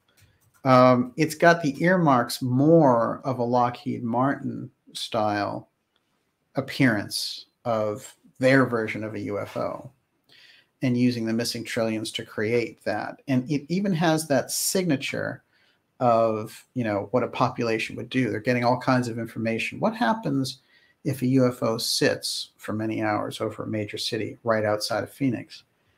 And we have all these strange reports as a result of it. Sure, it could have been an alien ship, but it could have been Lockheed Martin. And so this is the problem that we face, and what our central focus around the X technology can help us, because if we understand where they're at in their redevelopment program of the X technology, we can understand what they can pull off and what they can't. And this is the problem, because in society right now, we have a schizophrenic situation where they're still talking about, oh, you know, fighting over oil resources or nuclear superiority. You know, I've made a point that Reagan and Gorbachev offered the zero option, which was to eliminate any nuclear armaments on the planet, meaning they had something else, because they weren't going to leave themselves vulnerable in that sense. So they were going to eliminate them as a potential toxin for the planet, but meaning we have something else. We already know we have something else. And this gets us into the whole Star Wars conversation. So what they do with Reagan is they scare him and they say these UFOs are flying around. And what he does is he develops the Star Wars program, the Strategic Defense Initiative, supposedly a space-based anti-missile system that's going to shoot down Russian missiles when they come in. But what's interesting about this, and the piece that I think is crucial to understand, is that it's actually being built, and he's saying, I'll share the technology with the Soviets. And the Russians are coming to him and saying, if you build that, we can't have any arms control talks. Everything's off the table. So when that zero option comes up and they say, we're going to eliminate all nuclear weapons, Gorbachev goes to Reagan and he says, will you give up SDI? That's part of this. And Reagan says, oh, I can't. And everyone assumes it's because, oh, he needs this anti-missile program as a shield for the United States against nuclear weapons. But they've scared Reagan so much in the background with the alien talk that he can't give up SDI because he thinks he'll be creating this vulnerability for the entire planet. So that's why the zero option never kicks in. But it's a very interesting chapter that takes place in history, supposedly during a failed summit in Reykjavik, where they reach actually no accords, which was pretty unusual in any way. But that's where we see the UFO file on the public stage with no name. We can't see why they're doing the things that they're doing unless we understand the UFO file is involved. And that UFO file activity around the X technology is getting massively manipulated by the Central Intelligence Agency and the State Department. That's where we see them trying to prevent, for example, Kennedy meeting Khrushchev alone, Reagan meeting with Gorbachev alone, and so on, and Trump with Putin. And they really set up a thing with Trump with Putin because they already had this plan to isolate Putin long before he took the bait and rolled into Ukraine. So you can see we're at a crucial stage here. Everyone, you're watching the Dark Journalist show. We're going deep, deep now into the UFO file. This is the piece that's going to really open things up. We're going to be taking your questions shortly. I want to remind you to go to darkjournalist.com and sign up for our newsletter. That's a free newsletter, and it's going to keep us in touch with each other beyond any social media censorship. We've certainly seen a lot of it, but somehow through some miracle, we're still here talking and you're there in the ideas room. So that's good enough for me. Before I go any further, what you got out there? Wally Tango Foxtrot wants to know, the UFOs over Washington in 52, were they a continuation of an alien invasion psyop? Test the herd's acceptance? Yeah, that's an interesting one because you have a massive sighting over Washington, D.C., and you definitely are freaking out the national security state and the president and the potential for real panic there in the public. There's no way to say what it is. really, but it's definitely a show of strength by somebody. And we just don't know if that's the off-world visitors or if it's our own group on the inside. What's your gut tell you? I think it's possible that there was a genuine UFO file, off-world visitors involved in that one. I think, there are only certain sightings that give me a feeling, and it's a very specific feeling. Yes. It's somewhat uneasy because it does feel like it's from another world, and those images give me that feeling. There's a sighting out of Australia. The woman's name is Kelly. I'm trying to think of her last name, but she is part of an abduction scenario that takes place on a highway. It was Oz Encounters. Yes. It was like a TV show. Oz Encounters had all these incredible Australian UFO encounters, but that story had been around for years because it actually happened in 1992, and I think the name of it will come to me while we're on here, but the types of grays that showed up there, they had the big eyes and everything else, but they were red, and the way that they sent out these lights, and the woman felt it in her abdomen, and it felt like somebody sort of punching her in the stomach. And so she was kind of crippled, and they came at her very fast, so they're very different type of setup. When you mentioned that idea of a feeling connected to it, when I've talked to a lot of abductees, and when I've listened to them, I've connected in at times that way with some of their experiences. And you can. Kelly Cahill. Kelly Cahill, exactly. That's the case. I highly recommend the background on that one because so many interesting things happened around it because other people were there on the highway and their memories came back eventually too. I don't think that case, there's any kind of psyop associated with that. I think this is genuinely some off-world visitors, just like Voronezh. Voronezh feels weird to me that way too. And I mentioned that there's this group called the Transcenders who had predicted this October 13th, 2010 sighting over New York City. Much to my surprise, it came true. And I got in touch with them eventually and spent many hours talking with them.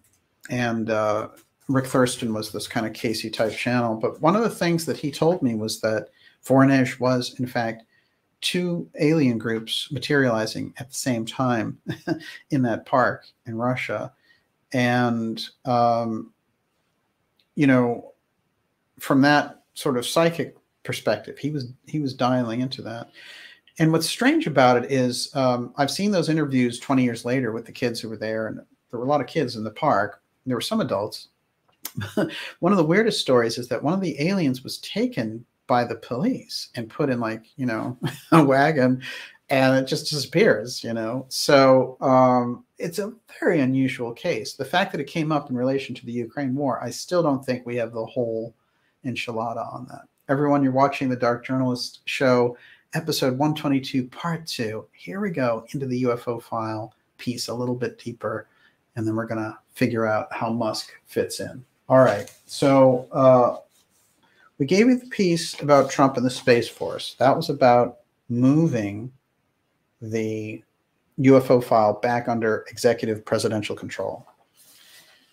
But what happened when Gary McKinnon, who was known as the NASA hacker, got into NASA files? He saw that there was an off-world officers list there. And a lot of people try to dismiss that story, but in fact, the secret space program came from the idea that there was an officers list that he had seen, along with all of these pictures of UFOs and things when he hacked into NASA. The United States wanted him badly. They wanted him about as bad as they want Julian Assange. And in fact, whenever anyone tries to debunk that McKinnon thing and say, oh, no, that wasn't about the secret space program or whatever, let me tell you something. On the record, Obama went over to England to talk to them about getting Gary McKinnon because they wanted to know how much he knew from scanning those records about the UFO file. That's why they wanted him here. And there's a trail as long as a mile about that story. There's no way for anyone to spin it any other way. They wanted McKinnon, and they wanted him because he had tapped into those UFO files and seen the off-world officers list. And that's a big, big problem on the national security end. And Obama, at that level, you can imagine maybe sending over defense secretary or chief of staff or something. Obama he's talking about it himself with James Cameron, all right, who was the prime minister at the time. How important was the Gary McKinnon case that Obama is dealing with it on a presidential level? Obviously, he had seen that key piece of the secret space program and evidence relating to UFOs. And there's a lot out there about McKinnon. I don't even need to go into his story that deeply, but it's very important, I would say, that we understand the level and the importance that they place on this. All right, so what happened after certain things came out? Of course, we did a secret space conference with Joseph Farrell and Linda Moulton Howe and Catherine Austin Fitts, and it really took the whole thing to a different level. John Brandenburg was there. And this took place in 2015, and the whole thing around the secret space program became understandable from a financial, political, and technological point of view. Instantly, tons of disinformation around the secret space program started to pour out, and the UFO threat thing became the #1 piece. And those agencies loved to promote all the garbage around secret space, blue aliens and all this kind of stuff. And there were a lot of jokers out there who were willing to do those types of stories. But what's interesting is the UFO threat piece comes up right after that. And it's in relation to Podesta and Hillary and the idea that Hillary's going to go into the White House and they can pull off this whole thing with Elizondo pretending to be this whistleblower from a UFO agency and all that. Look at the people who were behind it. Ex-CIA boss John Brennan believes there may be life beyond Earth. Well, who's Brennan? Brennan's the drone king, right? He got famous in as a CIA boss during Obama's administration for droning citizens. And what he would do is, to get one terrorist, he would drone a wedding party or something, kill 50 people, and maybe even miss the target. And for him, it was, this is the rules of engagement. This is just the price of doing business. So now these guys who are basically, have this incredible low mentality when it comes to, the activities that they do. And these guys are now coming out and being I love you and I'm going to give you UFO disclosure. And you have all these people lapping it up, which is quite absurd. In relation to the story of the Hunter Biden laptop, as I mentioned, 50 of these intelligence officials, all top dogs, heads of the DNI, the CIA, and all the rest, all said it was Russian disinformation.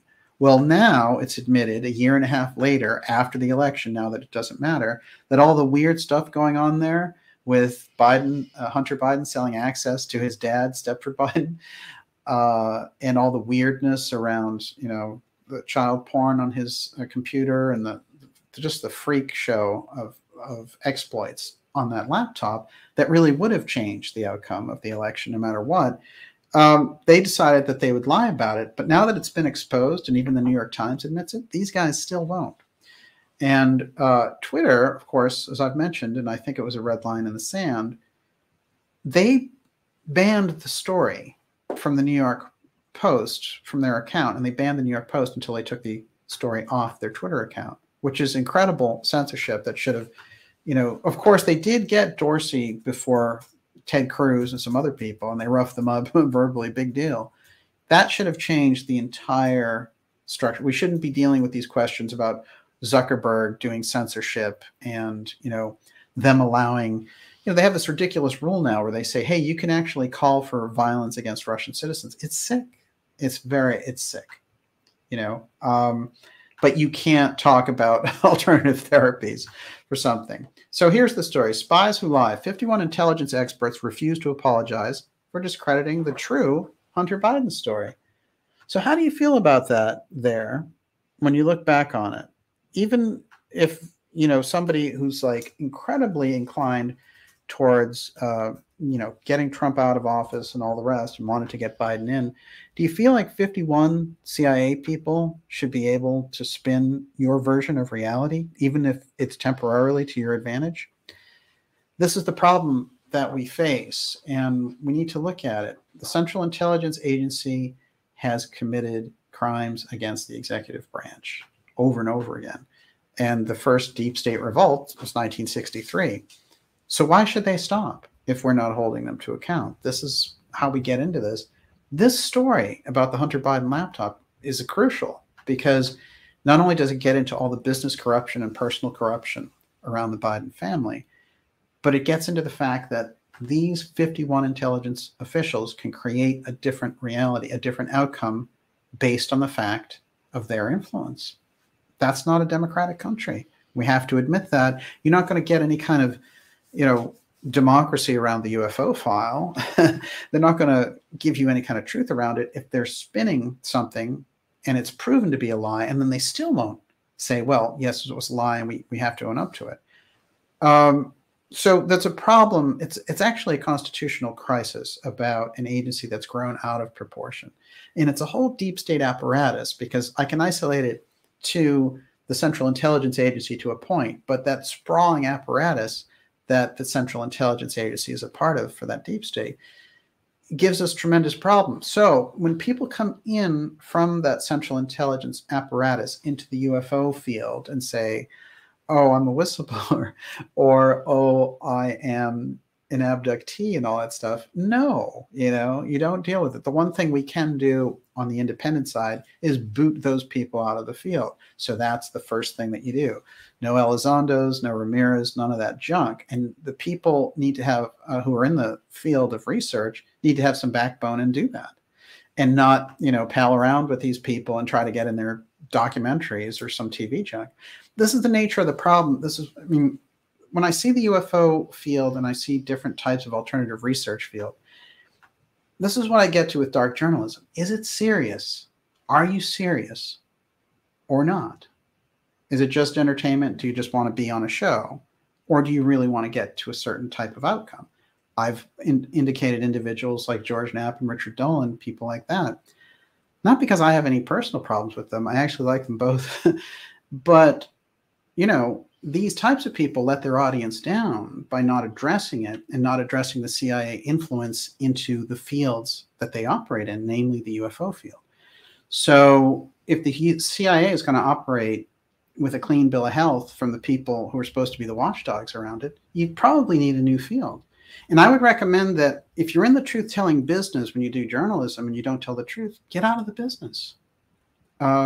Get into something where, not telling the truth is beneficial. And there's lots of jobs like that. For example, Wall Street will take you in a heartbeat.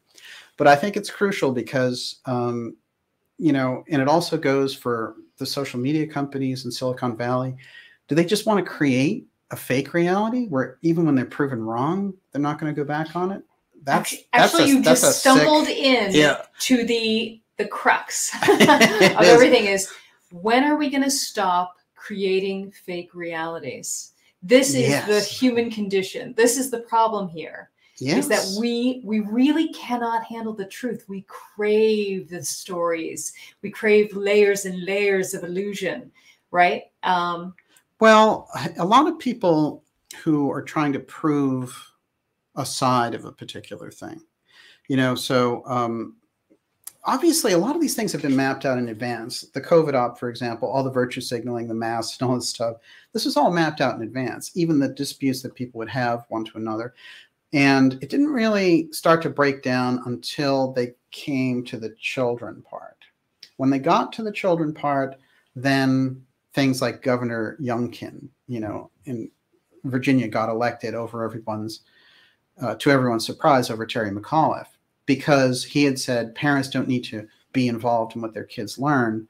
And Youngkin had said, no, they do. And so McAuliffe coming up in this position, the state's right, and they'll tell you parents what to do. And Youngkin saying, no, the parents know what to do with their kids. And so there is that fundamental core piece in people that they understand where that's happening. So as soon as we got to that point and a lot of the COVID ops started to fall apart, boom, this is the Ukraine war. It just whips everything up. So you get into a fervor and you forget, oh yeah, these people have been lying to us. You know, so this is the nature, I think, of the kind of important place that we're at. And we can establish a totally new path here. And it's by taking the real facts on the ground and moving forward with it. The great place to do that is the UFO file, in fact, and especially since the mainstream forces are exploiting it against the civil population. And whether it's a threat idea or the idea of an AI coming in that we need to, you know, like the Galileo project, I'm fond of pointing out that Avi Loeb's astrophysics lab is about 5 minutes behind us here.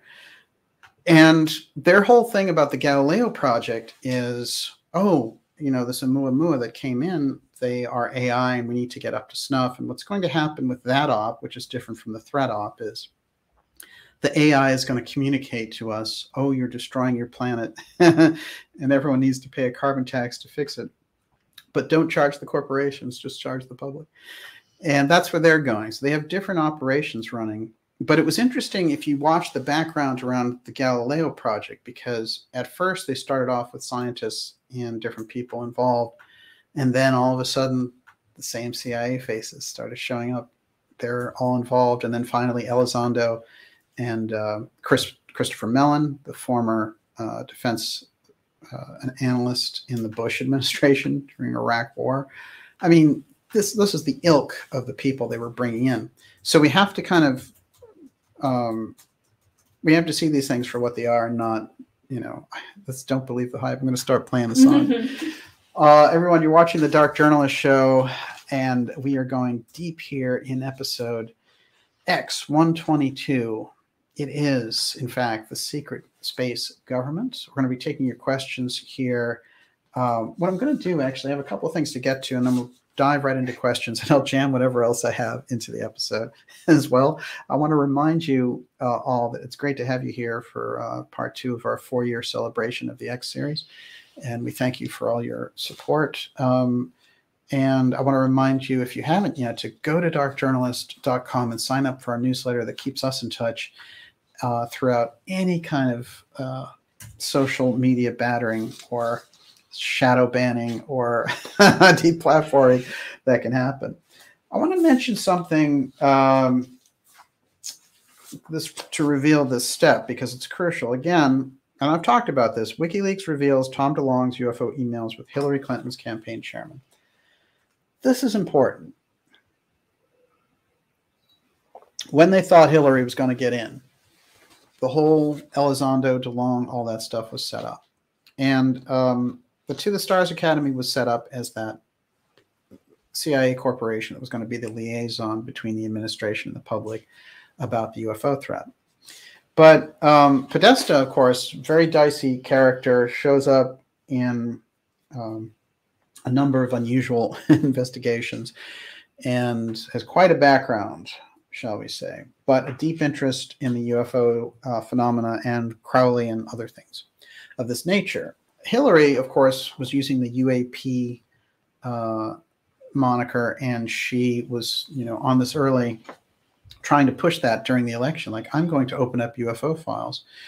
And this was unusual in that period. And DeLonge, this whole glommed-in piece of Podesta and DeLonge, the emails between DeLonge and Podesta, I think, show also that they were gearing up for this.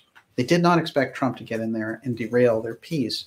So when they run that op in 2017 and they don't have the presidential power, it shows up, it runs kind of short. And TTSA wobbles all over the place. You know, at one point they have Harry Reid, the late Harry Reid, as their spokesperson.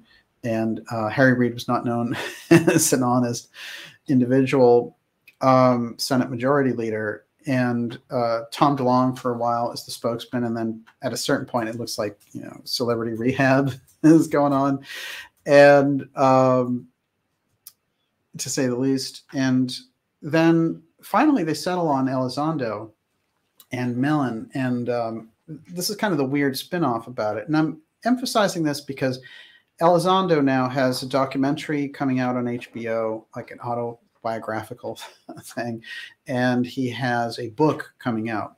But it's very important that the analysis on the UFO file from somebody like him, what they're going to do, this is how they're going to feed the CIA line through the public. So this guy's going to be set up as he has been. You know, he's the GQ hero of the year and all this nonsense. So that's what happens when the CIA is behind a whistleblower.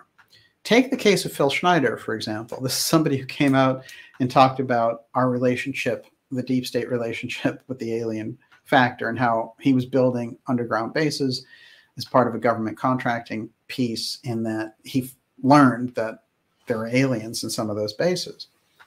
So this guy, he didn't get a book deal or a documentary. What happened to him? He got strangled with piano wire.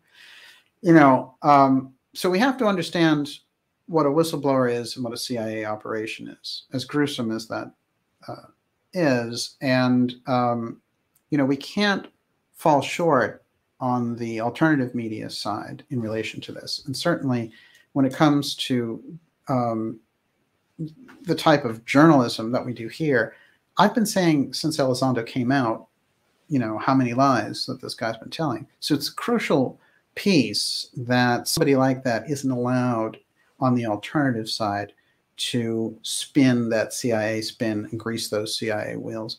I think that's crucial. The mainstream is going to pick up on it because they're under the influence of the Central Intelligence Agency.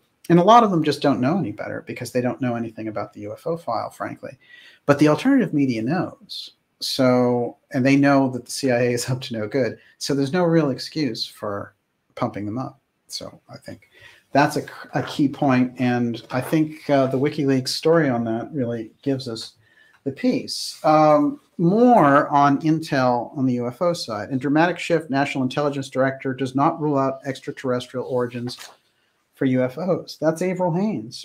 Avril Haines was John Brennan's deputy secretary at CIA, known as the Drone Queen, because she would find all kinds of legal reasons why they could do these incredible drone attacks that were so destructive. Let's keep going through this for a moment. I've pointed out that Judge Napolitano, who anyone who's libertarian, you know, knows Napolitano because he's such a champion of libertarian values. But at one point, he was actually close to Trump. They had a falling out later. I think they're kind of back to being friends now. But one of the things that he was convinced Trump was going to do is release the JFK assassination files, which are still locked up by the Central Intelligence Agency. And Biden, of course, locked them up now for another 4 years. But Trump was giving every indication to Napolitano that he, in fact, was going to release these records. But what happened, interestingly enough, was when it came around time, the CIA made such a case that they should not be released that they convinced him to only release a partial amount. Some of those records were crucial, but it left out the most important details. And so Napolitano said, look, you know, what's going on here? Because you said you were going to, I know that you wanted to release these things.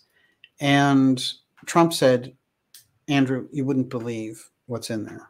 And I can't. And if you were me, you couldn't either. Now, this thing about the Kennedy records has always been like, you know, you always expected, well, if there were actual evidence of the CIA assassinating JFK, you know, it wouldn't be in the records. It's just something around those records might open up more leads into what happened because the national security state eliminated its own leader. But what's interesting about this, I believe, is that somehow, probably through Robert Kennedy, there was a mechanism left in those records. And I believe it relates directly to the UFO file. Because nothing, in my opinion, could really be the game changer that Trump was talking about, why the records couldn't be released in full, unless it related to something directly, you know, that transformative. Because if it just said 5 CIA people were involved in a massive conspiracy and they set up all these things, people kind of know that. They kind of know that the Central Intelligence Agency was deep, deep involved in... Yeah, it wouldn't be that shocking. Exactly. So the cover-up aspect, you know, it's gone on for 60 years. We understand it. The assassination, the fact that the CIA are assassins and they assassinated a leader 60 years ago, and that President Kennedy, you know, it must be the reason that they assassinated him, and that is somehow spelled out in those records. That would be a reason for those records not to come out. But Napolitano was shocked because he was like, you know, just days before, Trump was absolutely convinced he was letting them out. And he said, they showed me things in the records and we can't let them out. Think about that. I mean, it kind of gets the mind going as we get deeper on this UFO piece. Yes. It would have to affect the economy for Trump to be frightened of the effect. Interesting. And that's what he cares about. Yeah. To his credit, you know, I'm not criticizing him for that, but that's his priority. Well, that's fascinating too. I think what's so interesting about it is it opens up the idea, because we've seen Trump talk, for example, he had an interview with his son where he talked about Roswell and said there's a lot of very interesting things there. And, you know, people there in Roswell would like to know.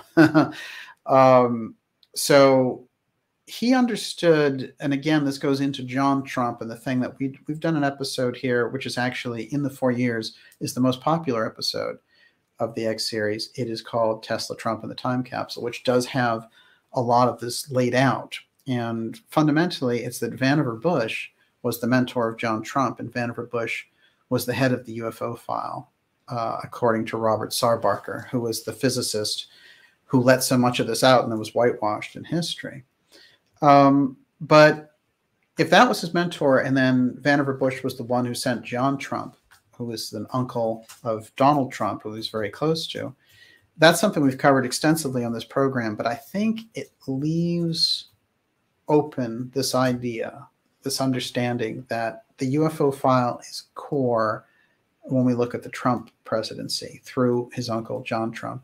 And remember, he got sent in by the FBI to look at the Tesla papers, looking for evidence of that death ray and something that could take down objects at a distance, flying objects at a distance, so that if you were in Hawaii, you could press a button and something would go down over the UK. That's what they felt was in the Tesla records. And we don't know exactly what he actually saw because, of course, he's just going to say, oh, I found nothing.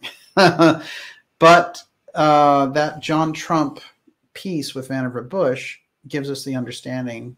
Now we take it up to 2018 with Trump making the Space Force, and that makes a whole lot more sense.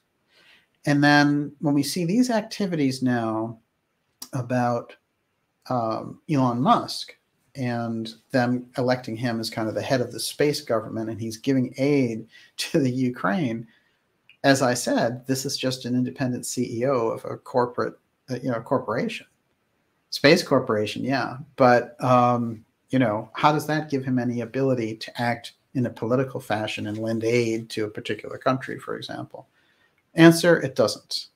So something's going on there in relation to what's happening. So that COG piece, how they built this infrastructure in space, is they just took the rules of continuity of government, which are so secret because they're originally set up for us to survive a nuclear war, and just flipped them into space and said, well, the same rules apply in space, all the secrecy and all the rest. So you can build a massive space program without the oversight, the same way you can build a massive underground continuity of government apparatus without any kind of oversight.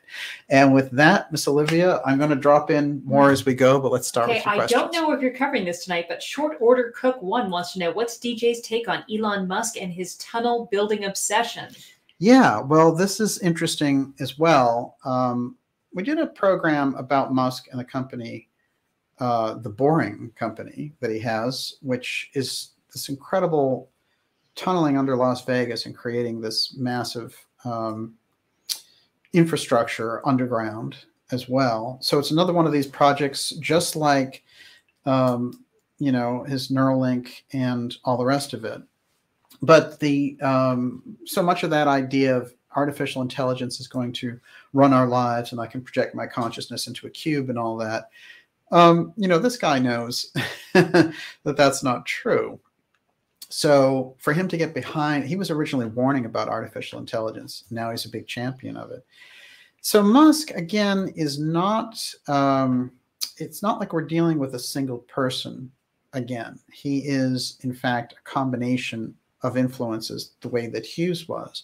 And they're using the face of Musk to get different things accomplished. But I think with Neuralink, for example, it's a kind of illness, the way that they're developing these things. They're saying, oh, it's for the greater humanity and all the rest of it. But even the testing is very, very inhuman, the way that they're doing it on animals, and gives us a hint of the kind of viciousness of the culture inside of those companies that Musk runs. Now, you know, I think that there's something that says that Musk has acted independently at times to his credit publicly, but that's a controlled person, because everything that he wants to do there in space and all the rest of it needs the rubber stamp of the national security state. And we know those people aren't very trustworthy. So we're never going to get any answers from, you know, Musk, just like you're not going to get answers from the CIA. It doesn't work that way. It has to work kind of from the ground up to demand accountability. It's not going to work from these lofty figures. What I want to point out about Musk is the caricature that they're setting up for him as the space, the leader of the space government. This is really what's embedded in Werner von Braun's book about him leading Mars. It's in there. It's sort of like a mythology has been built, and then he's just kind of showing up to take the brass ring on it. So we're going to get into some strange things in relation to Musk, and this is one of them, which is Elon ruling over Mars. Did Werner von Braun predict Elon Musk's plan to colonize the Red Planet in 1953? In the 1950s, German rocket scientist Werner von Braun eerily predicted Musk's plot to colonize Mars. Writing in his 1953 science fiction novel, Project Mars, engineer Braun described the man called Elon, E-L-O-N, who ruled over the Red Planet. It appears that there aren't enough headlines already about the CEO of Tesla Motors and SpaceX founder Elon Musk that there now resurfaces a connection between his name and a decades-old book. And this came out heavily after he appeared on Saturday Night Live, interestingly enough. Many of us knew it in the alternative community, but it wasn't the stuff of public cachet. And then out of nowhere, the New York Post had it. You know, there's just everywhere they were laying it out. So very fascinating, that piece, but it tells us that there's a mythology, a building block of mythology there that has at its core our friend Elon Musk. Yes. Debbie Klinglesmith, is Elon Musk looking for ancient underground civilizations? No question. Well, here's another thing I found out that's interesting when we see him with Ghislaine Maxwell is he has his own X submarines. And you remember that story that came up about some people trapped in a cave, and he had a big Twitter fight with the guy who was going down there to rescue these people, supposedly. And he was offering his submarine services. So this is a guy, again, who's the corporation is involved in everything, right? They're involved in transportation. They're involved in underground tunneling. They're involved in going to Mars. I mean, it's an everything company, right? The whole thing is there. Just like Bezos, you know, he got Whole Foods, so he's a food company, and he bought the Washington Post. He's a journalism company. So it is this consolidation of everything into one centralized engine. And it is that centralization that kills creativity and increases disparities in the population and makes the situation very schizophrenic. So if anything, what we need to do is fraction away from that kind of centralization and create all kinds of various different outposts. And the Ideas Room is a perfect example. I mean, it's a real outpost relating to this. Yes. Clouded with the chance of UFOs, Musk uses rockets when we already have anti-gravity tech. Why? Yeah. Joseph Farrell talks about this, and I think it's interesting because he says the things that they want to do for mining asteroids and all this other stuff, you can't do with chemical rockets. So they know they're going to have to publicly display some of this stuff. This reminds me of a conversation I had with Catherine Austin Fitts, where she said, you know, part of the problem is the elites now have the technology age extension that can get them to live to 150 years old, and they don't want everyone to get to 150 with them. So what do you do? So, you know, you create incredible control over what the public sees in terms of the media and what they believe and all the rest of it and what's acceptable. That's where they're moving toward. So they have these things at a certain level. They've broken off from traditional society. And a lot of that has to do with the UFO file, but it has to do with the X technology, which goes back, you know, they're all kind of the same thing. What's interesting, but I want to say that you can actually get to that point with the X technology through the work of like Nikola Tesla, for example, or through the technology that was kept by the mystery schools. You don't need this ET thing coming in, crashing, and us redeveloping it. I'm sure that that happened, but you actually, even if you don't even believe in aliens, the X technology aspect is still entirely active, because it's just about having access to that technology. The same way we were going back in yesterday's episode into the ancient Atlanteans and what Casey and Steiner and Gurdjieff and Blavatsky were saying about them. They were advanced technologically. They had access to this X technology. And so when you get into looking at it, is it aliens, is it us, and all the rest of it, I mean, at a certain point, Lockheed Martin has technology that's so far above our reasoning ability that it is kind of alien in any case. So we might as well be dealing with it as an alien piece, because they've made the culture schizophrenic by keeping people on one level while having something else that's operating up here 100 years beyond them. So you're not growing together anymore. They're, you know, it's a big club and we're not in it. That's the way it works. They're moving into their own little paradigm. And in their heads, you know, think about the people who set up continuity of government. They're thinking, oh, civilization's been destroyed by a nuclear war and we're replacing it. You know, they're creating greenhouses and all these wonderful ideas for their families and the people that they think should survive, you know, and their idealization of a culture. And they're thinking of everyone else as just fodder for nuclear bombs, you know. So we have to kind of get into that psychology a little bit if we're going to understand them and where they're coming from. Everyone, you're watching the Dark Journalist show, X Series 122, Part 2. And this is the Secret Space Government. We're taking your questions now. And I'm going to incorporate, I still have a lot more. I got to throw this at you. Yes. Okay, so Max Lupo says, Elizondo last Tuesday said UFO researchers get on board with their narrative or be left out. He also said he will not do interviews with any dark journalists, which I found funny. Well, here's the problem with Elizondo coming on this show, although he's welcome and he would get a gentleman's debate out of it. But he can't, because the only thing that you have to ask Elizondo is, are you still working for the Central Intelligence Agency? The real answer is yes. And I don't think he wants to lie publicly. The second question is part of your role in counterintelligence that you would, you know, since you lie, that's how you do counterintelligence. Would you lie to the American people if you were ordered to by your superiors in the Central Intelligence Agency?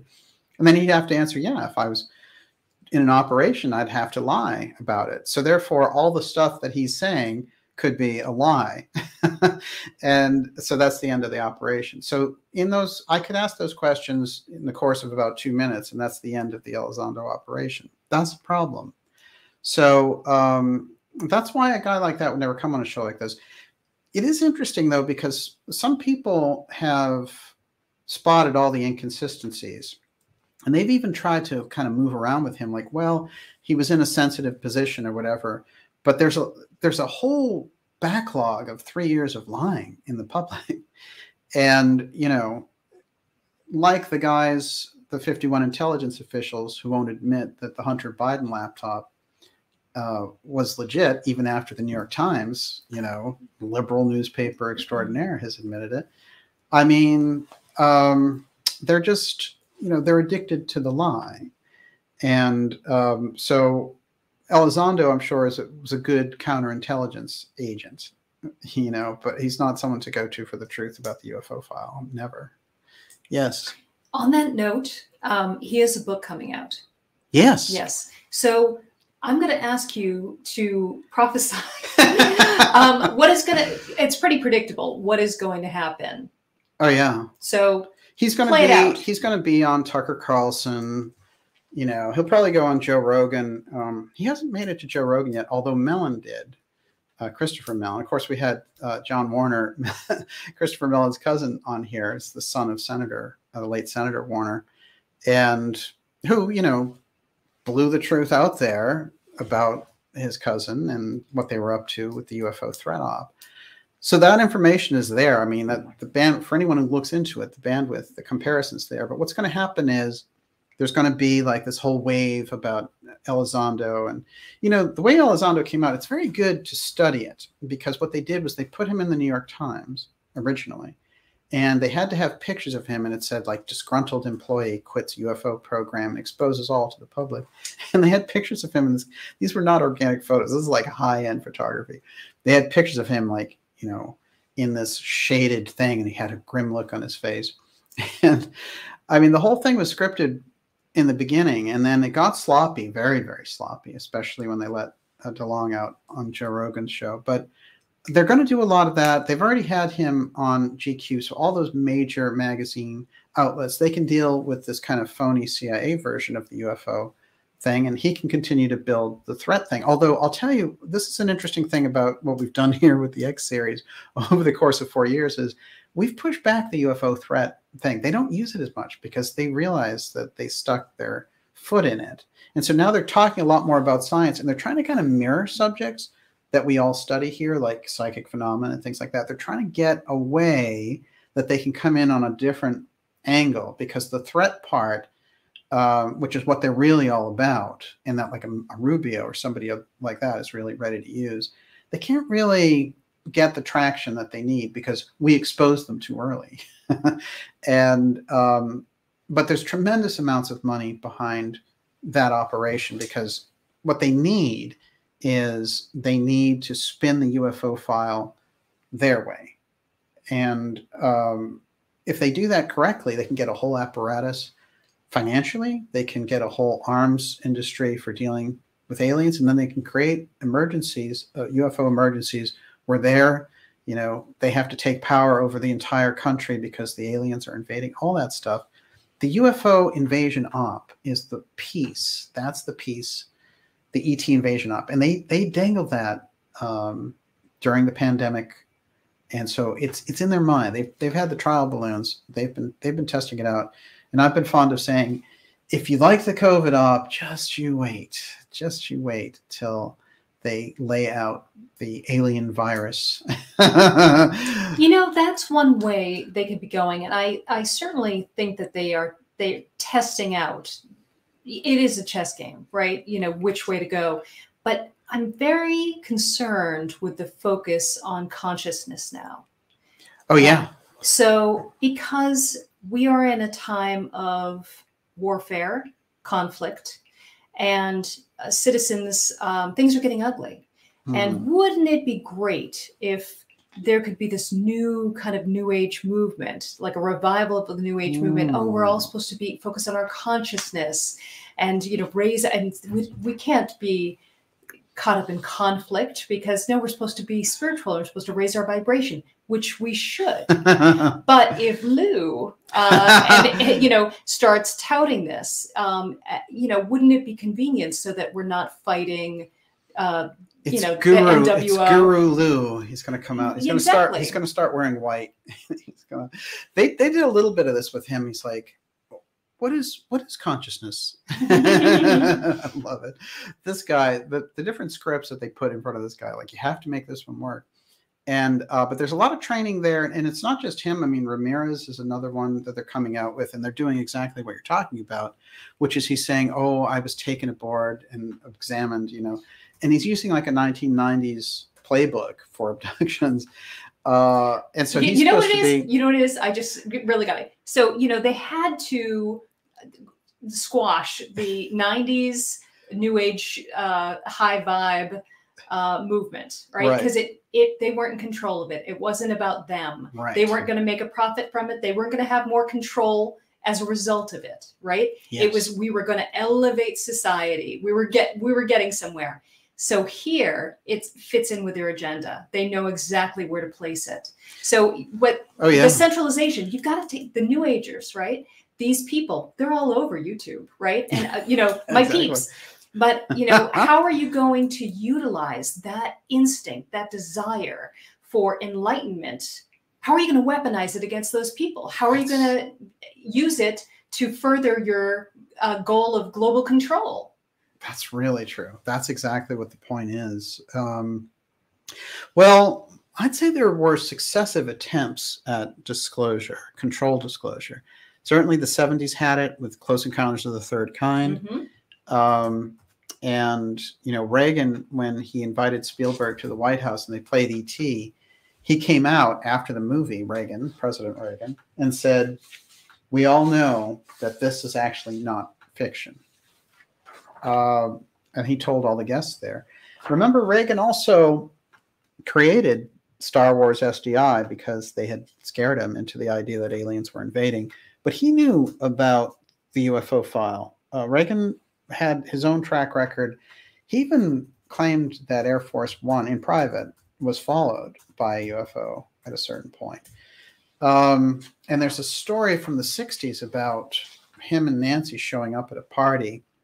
And of course, they had astrologers and close to Gene Dixon and all these other people. But they show up at a party and they say, we're sorry, we're late. But they were out of breath. And they were like, we were tracking a UFO. It was like right over the highway and we were driving right along with it. So, you know, Reagan's mentality was already geared into it before he got into the White House. And I think they actually used it against him with the peace. And I think that's where the whole Star Wars thing came up. But Star Wars SDI is still a piece of this. This is what we need to understand, because the idea of a missile defense against an off-world invasion, it's still in the zeitgeist of the technology. And so we need to kind of keep that in mind as we go. I wanted to mention, too, in relation to Judy Wood, who has all these very interesting theories, and the work that she did around 9/11, Where Did the Towers Go?, which incorporated all of this heavy-duty directed energy weapons into the scenario and created a very compelling picture with her scientific background. And I know some people who worked closely with her on it, and I know that she's not as active now, but I think that she got some very interesting points across. So this is just a little snippet. It's the Star Wars beam weapons. A Star Wars directed energy weapon, a focus on the Star Wars program by Dr. Judy Wood and Dr. Morgan Reynolds, posted now back in October of 2006.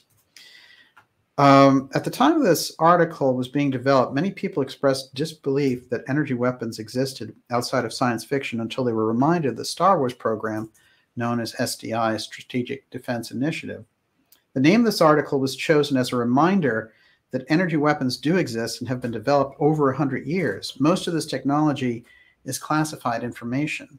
It can also be assumed that such technology exists in multiple countries. The purpose of this article was to begin to identify the evidence of what happened on 9/11.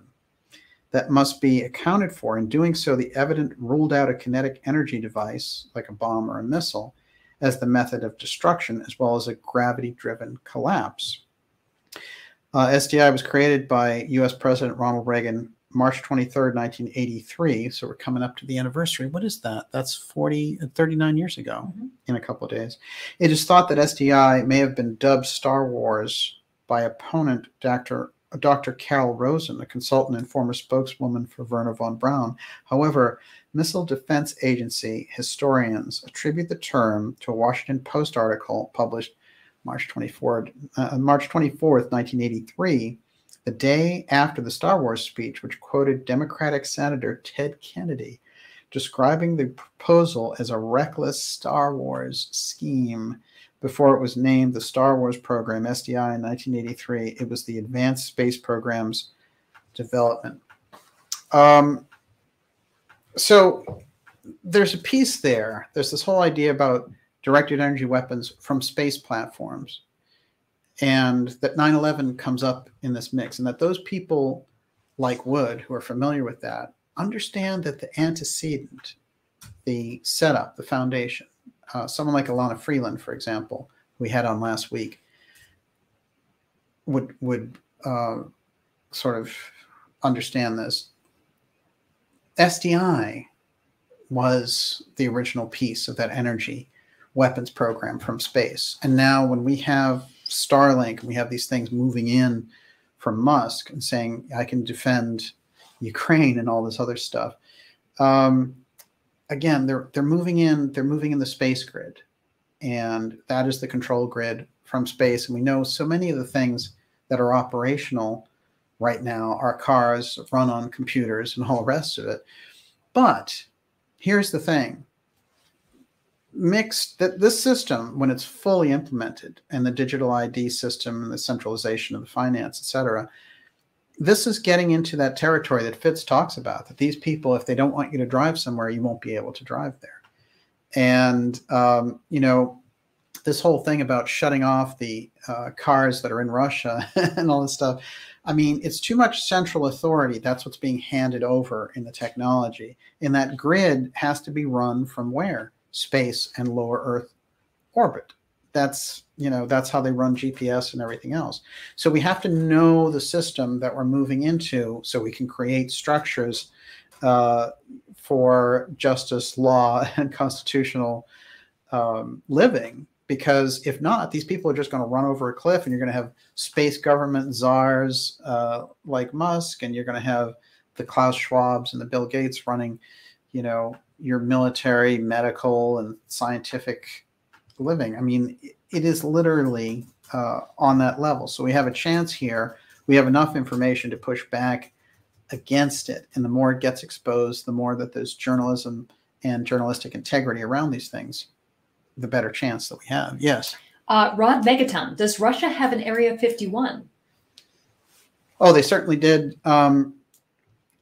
What's interesting is Russia was known to be directly on par, if not superior, to the U.S. program for the redevelopment of the UFO file. So they were right there, neck and neck with it. So the ability that they have, of course, you know, they were devastated during the breakup of the Soviet Union, and these things moved around. But certainly Russia, as it stands now, has the best capability in relation to the UFO file. I would say it goes America, Russia, China, India, and then South America comes into play. But what's interesting about this for me is that we understand a lot in many ways about the American UFO file and the secrecy around it. The Russian part is still incredibly murky. And it goes back again to those discussions that JFK was having with Khrushchev. You know, they're talking about sharing the UFO file. That's 1963. So 59 years ago, here we are again, and we still don't have answers around these things. It's definitely unacceptable. This picture I wanted to show actually is, here we have James Forrestal in the ruins. And, you know, I was reading that quote from JFK, who accompanied him to post-war Berlin, observing the ruins. And there, back there, is John F. Kennedy in the sunglasses on tour with our friend Forrestal. And it's interesting because not only did he learn about the incredible devastation that was wrought as a result of the devastation of the Allies against the Nazis and all the things that the Nazis had brought down in terms of destruction, but Forrestal, knowing so much about the UFO file, clued Kennedy in on it. So, and they're both Catholic and they're both close. And when Forrestal gets thrown out a window 2 years later, you know, we have to imagine the young Congressman Kennedy becomes a lot wiser about the entire situation and the reasons behind it. So that situation that plays out with Kennedy battling the CIA for control over the UFO file, which, you know, ends up in that conversation with Douglas Caddy, the Watergate lawyer, who revealed to me that his friend, E. Howard Hunt, who was the top CIA spy during the Kennedy period, said Kennedy was assassinated over the UFO file. So, now it makes sense. Now it makes more sense, and people have been trying to study this thing over the course of 6 decades. Think about it. The UFO file is the central core, and even right now, with this thing in Ukraine and Starlink and militarizing SpaceX and all the weirdness around our friend Musk, we're looking at a pretty unusual scenario. But now it makes sense if you pursue it over the 6 decades. Reagan's SDI, Kennedy's battle with the Central Intelligence Agency over the UFO file, and the subsequent battle of the Space Force versus the weird Podesta DeLong. I mean, it's very interesting to see the surface players. If we can get closer to that inner core, we're in good shape. Everyone, you're watching the Dark Journalist Show. Whew, going deep. We're going to take more of your questions. In fact, how you doing over there? Good. You want a question? Sure. John Howard. I was going to finish with this, but I'm going to go for it now. We are led by psychopaths who are playing a deceptive theater. Are they actually human? I mean, they don't have to be. And at what point... It doesn't have to be one or the other. It can be both, Something I always remember from the Casey work, when we talked about discarnate entities. And discarnate entities were entities, people that weren't alive, who were influencing people who were alive.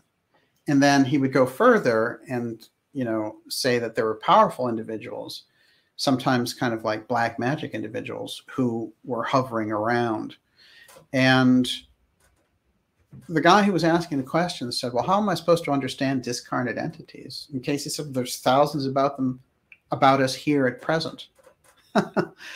So think about that. It's not just us in the world visibly, but there is the ghost of the world. And so these are the aspects that are influencing things that are going on here as well. Then we take your question, and we don't have to just say, oh, sure, there's aliens that are doing it. And trust me, a lot of this activity seems alien by its very nature. And I think about other groups, maybe different types of human beings. But this idea of discarnate entities also, just the idea that we're in kind of a spiritual sea and we're surrounded by all these things. So there's a lot of information left by the mystery schools and others that is giving us that awakening on this. And so that, let's face it, for centuries, so much of the stuff was taboo. And if you talked about it, you could be burned at the stake, etc. So that's a trauma in the human psyche. So even being able to have that open conversation about spirits and mediumship and discarnate entities influencing the living for positive or negative purposes is a major conversation that can grow the culture dramatically. So I would say, yeah, they don't have to be. That's the cover of that book in 1952.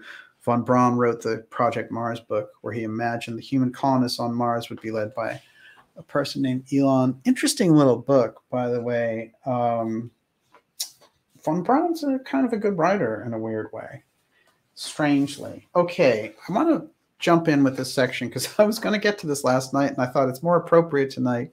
But as the longer the night goes on, it's just not going to happen. Here it is, though. We're going to make it happen. Ghislaine Maxwell and our friend Elon Musk. Okay. Steganography, Musk. Steganography, Ghislaine. Steganography, Musk. The name of his children. Steganography, Ghislaine. Her comments from prison. Are you ready? Let's start with Ghislaine, ladies first. Ghislaine Maxwell tells all from inside her U.S. prison cell. Eris says, I am weak, frail, tired. I don't even have shoes that fit. Guards feed me rotten food, and one apple had maggots in it.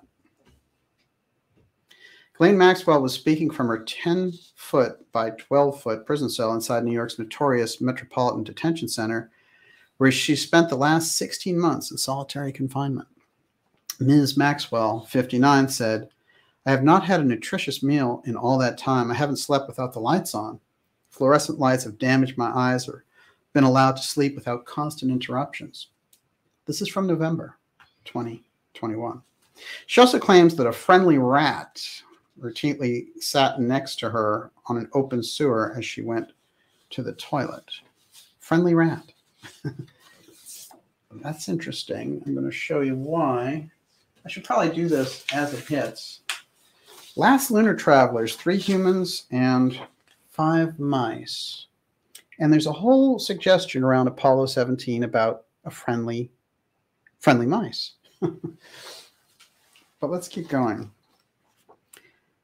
Maxwell has spoken for the first time about her living hell behind bars, claiming that she's been purposely assaulted and abused by prison guards, purposely deprived of sleep, given rotten food to eat. In a world exclusive, Maxwell, who had her $21 million bail application denied for the 4th time last week, also claims negative media coverage while she's been in custody, and the deliberate withholding of evidence have made it impossible for her to receive a fair trial. Speaking from her 10-foot by 12-foot cell inside New York's notorious Metropolitan Detention Center, where she has spent the last 16 months in solitary confinement, Ms. Maxwell said, "I've been assaulted and abused for almost a year and a half. I've not had a nutritious meal in all that time. I haven't slept without the lights on. Fluorescent lights that have damaged my eyes have been allowed to sleep without constant interruptions. I'm weak, frail. I have no stamina. I'm tired. I don't even have shoes which fit properly." And she goes on and on about the food. What's interesting is during the course of this conversation, let's see if I can find it, she makes an allusion to the fact that the food that they're giving her is nuked like Chernobyl. Now, Chernobyl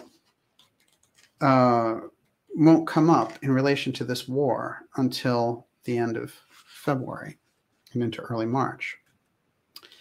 So what is it that we have going on here where she mentions Chernobyl? And for the first time, now Chernobyl happened in 1986. Here is Ghislaine in her prison cell mentioning Chernobyl. That's pretty deep steganography for her. And I'm going to get into just how deep it goes and read a little more on this. But before I do, I'm going to flash to our friend Elon. And some of this is so over the top, but I'm going to get into it. Elon Musk's baby name isn't just weird. It may be against California regulations. Elon Musk and singer Grimes announced their newborn son would be named X-A-E-A-12 Musk, A-12 Musk. But California regulations may put a stop to the name. A couple of things to break down in there. So A.E. is the name of the theosophical artist who drew, he was kind of a famous artist inside theosophical circles, and he drew the incarnations of Madame Blavatsky. Instantly, I thought that was significant. X, of course, is self-explanatory. The X technology, very, very deep in Musk's case. A12, apparently now, let me get this also. A12, according to Musk himself, relates to a version of Lockheed Martin's A12, which was stationed at Area 51. And it was right when Area 51 first opened. That's the A12. That's his official explanation for it. So he's tying it himself in with Area 51. But I think that the name A12 hangs out there. It's odd. It's the odd part. It's the other odd part of the name. Quick thing on A12. There's another shot of it a little bit closer. A12, A-12 was something that was developed at Skunk Works, which is known as the hub of alien reproduction vehicles. And the first 5 A-12s in 1962 were initially flown with Pratt Whitney engines. They changed them. There's a whole history around them. But in June 1964, the last A-12 was delivered to Groom Lake, of course, and that eventually becomes Area 51. So there's something kind of interesting about there. Earlier, somebody mentioned that the UFOs over Ukraine, and there was a UFO sighting over Ukraine, according to reports. And there's a lot of these reports about this strange sighting of UFOs over there. And there's a number of reported documented UFO sightings, including one in which a UFO appeared to engage in combat with Russian tanks. And so somebody's using some technology there that people have seen, and there's a number of those stories. But let's go back to the strange conversation and the steganography of Elon and Maxwell for a moment.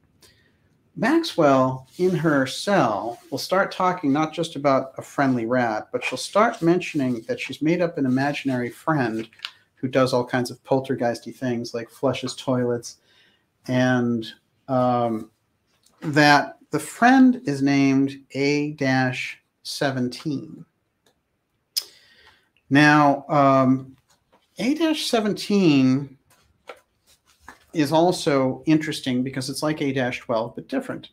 But here she is kind of loading out this. And we also know that she mentioned Chernobyl, and she mentioned friendly rat and these things. But Apollo 17 not only has a friendly rat, but it is known as A-17. It's also the last mission to the moon, 1972. So, you know, we always talk in relation to Maxwell about the dead man switch that she has, and the reason that she's still alive is because that's so vital.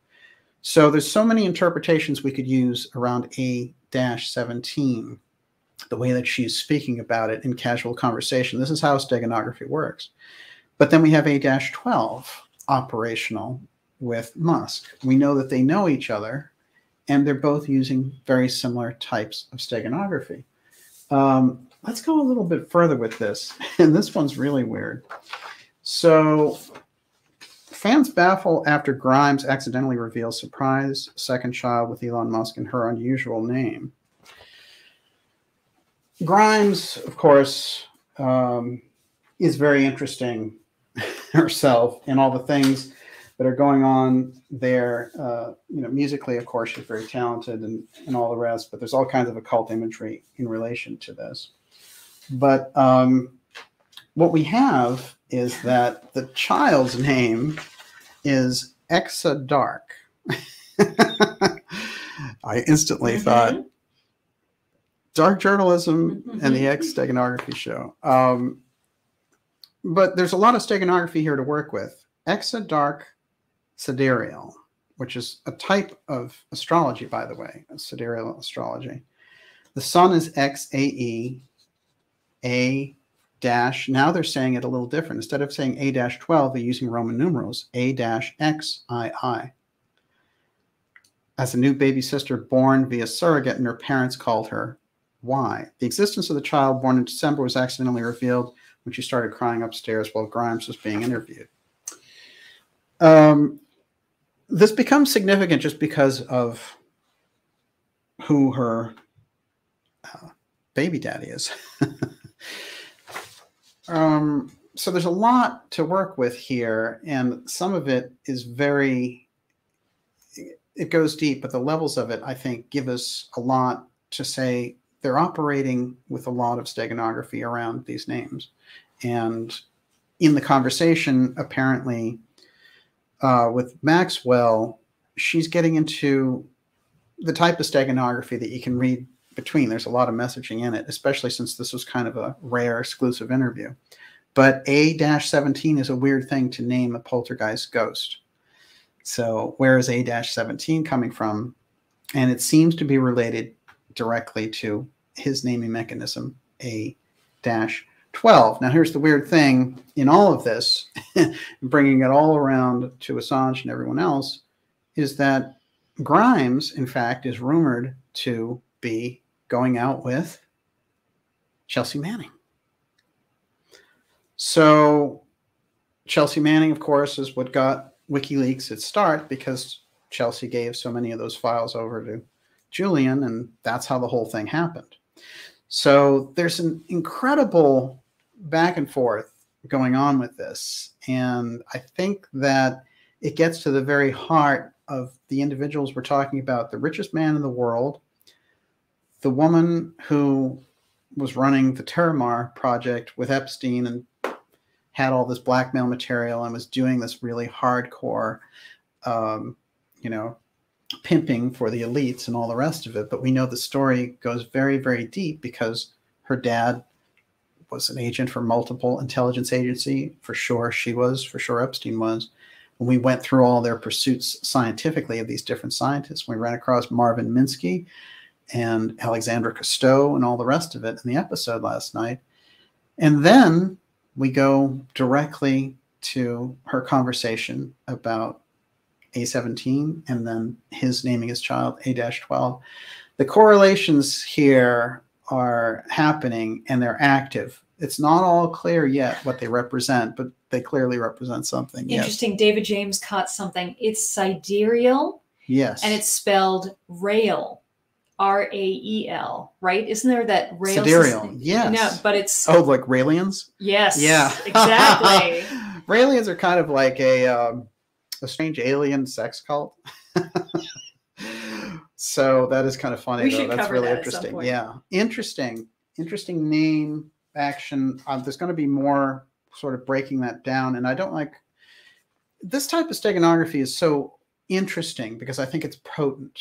And I don't think those are just happenstance. Especially, I think her conversation about the prison guards keeping her in these bad conditions and the maggot in the apple, these types of things. The Big Apple, of course, is New York, where the trial took place. I mean, there's really a lot in it. And I think the A-17 needs to be explored with that in mind. But I'll take your next question, though. Okay. Friends. Okay. Go for it. Steiner to God. Do you think Musk was always part of these secret brotherhoods? Perhaps his rise to prominence was planned all along. Or has he been co-opted by them and now serves their agenda? Well, I'll tell you that it's hard to get a handle. I've been able to get a handle on Flynn's, General Flynn, and the mystery school he's involved with, which is Elizabeth Clare Prophet's Church Universal and the Summit Lighthouse, because the speech that he gave and got in trouble for was exactly the speech that she gave, conjuring that white brotherhood, Saint Germain activity, I am activity. And it's very interesting, actually, that combination. Steve Bannon, who's out there, also has a very deep mystery school connection that we've been able to backtrack and dissect. And it has to do with his proximity to all of these Gurdjieff schools and Gurdjieff training centers when he was in the Navy, and how he would make sure he would discover the different locations so he could continue his training. So we have mystery school graduate number 1, Bannon, mystery school person number 2, Flynn. So those have been, it's easy to kind of figure out the links there. And I think that with Trump, we also, through Norman Vincent Peale and some of that, we have the New Thought type of piece. With Musk, it's very interesting because there's the German aspect there, a South African family, but his family's, they lived in South Africa and Canada, but they're German. And I think that that's where you need to go if you're going to discover that piece. And we know through the work of NIMSA and the early aerospace activities, that is very fascinating because all those groups were German, including the Trump 45 information that came out in the episodes that we've done. And we did that one episode on NIMSA, 2 episodes actually. So I think that you have to look at the German mystery schools. And what I went to with it was the Tula Society. And I was working with this idea And remember, again, that's their logo of the black sun. But the Tula Society had that direct connection with the ET aspect. And I'm not saying that Musk is a Nazi. I'm saying that so many members of the Nazi Party were Tula members. But where does the actual school of learning and training go beyond once the party's gone? The training itself, whatever mystical training was involved with them and their contact with ETs and the black sun and the X-STEGANOGRAPHY in the black sun. That is something, and I've been looking at Dr. Farrell's book, A Reich of the Black Sun, to get more on that. So I think that somewhere in there is where we get links for Musk to the mystery schools. Everyone, you're watching the Dark Journalist Show. Whew. We've gone deep, deep now in episode 122, part 2. This is the secret space government. Where are they coming from? What is the steganography that's involved? We're going to take some more of your questions. And I also want to remind everyone who's watching to go to the darkjournalist.com website and sign up for our newsletter, which keeps us in touch. And that is something I think that is, with all the incredible kind of meltdowns that we're seeing in the rule of law on these platforms, and the incredible censorship that's just off the charts for anything that they don't want people seeing. We need these different kind of direct pipelines with each other, and the newsletter is the best way to do that. And I can guarantee you these types of conversations that are taking place in the Dark Journalist Ideas Room, this is what they don't want people doing. And that's why, a lot of the social distancing was, hey, don't talk about important things. But here we are. So go to darkjournalist.com and make sure you do that. And Miss Olivia. Mr. Wonderful, DJ, Musk claims to be a free speech absolutist. If his missions to Mars discover the existence of past civilization, do you think he would reveal it to the world? Well, I think that they already know that there's archaeology there and on the moon. So there was this fantastic guy who he was part of the Disclosure Project, came out and gave his testimony for them. But he worked for NASA, and at one point he realized he didn't have the security clearance to see what he was seeing. But somebody was pointing out to him, oh, look, there's a huge fort type thing on the dark side of the moon. And he looked at all this stuff. And then later his job was to airbrush these things out. So we know there's a history there of good officials after they retired who came out and gave us their stories that they had to change the things that NASA had seen. And so the pictures that we look at, they're all Photoshopped. But there was a point in time where a lot of things were out there. I'm going to point out one that came out. This is pretty interesting. UFO spotted an old photo from space taken by Apollo astronaut in the 1960s. So there's the shot. And, just to show that these things are potent, we just don't know when something is going to come out. Inside there of that photo is this triangle UFO. Now, whether it's this particular picture or a number, there's so many of them. Even if this one, if someone didn't think, oh, that's actually legit or whatever, there's so many things like this that there's a period there where NASA doesn't have that incredible clampdown control. There's a portion in the late 70s into the early 80s where there's a program to go back and eliminate all the references to it. So I do believe that there's ancient ruins on these different planets, and it's been referenced by Buzz Aldrin. As we know that on Phobos, there is an obelisk. So, and that's probably where the whole 2001 story comes around for us that Kubrick directed. So would Musk do it? I think that there's a program that is not an honest program about what they're going to discover. I think they're going to create a discovery, and that's where Gigi Young's work around Mars is coming in. She's really ahead of the pack on this, the way that she's looked at the issue. And her recent one on it is really worth watching, as is my interview with Joseph Farrell from November called Mars, the Big Lie. These will give you a hint of where they're going with Mars. And remember, Mars is, after all, the god of war in mythology. So if that's the messaging from the elite side, they're going to use it for a war like purpose. And they've got the mythology of the Elon from von Braun. So those things don't stack up to me as a bunch of coincidences. They seem to me very much intentional. Yes. Josh Randall, does DJ think it's possible the elites are using energy, weapons / devices on us, influencing our thoughts and well-being? And Joseph Jiba says, in the book of Enoch, it says, fallen angels came and died, but they remained to wander the earth as ghosts. Does DJ think these noble bloodlines are most likely pawns to these beings? Interesting. Yeah. Let's talk about mind control.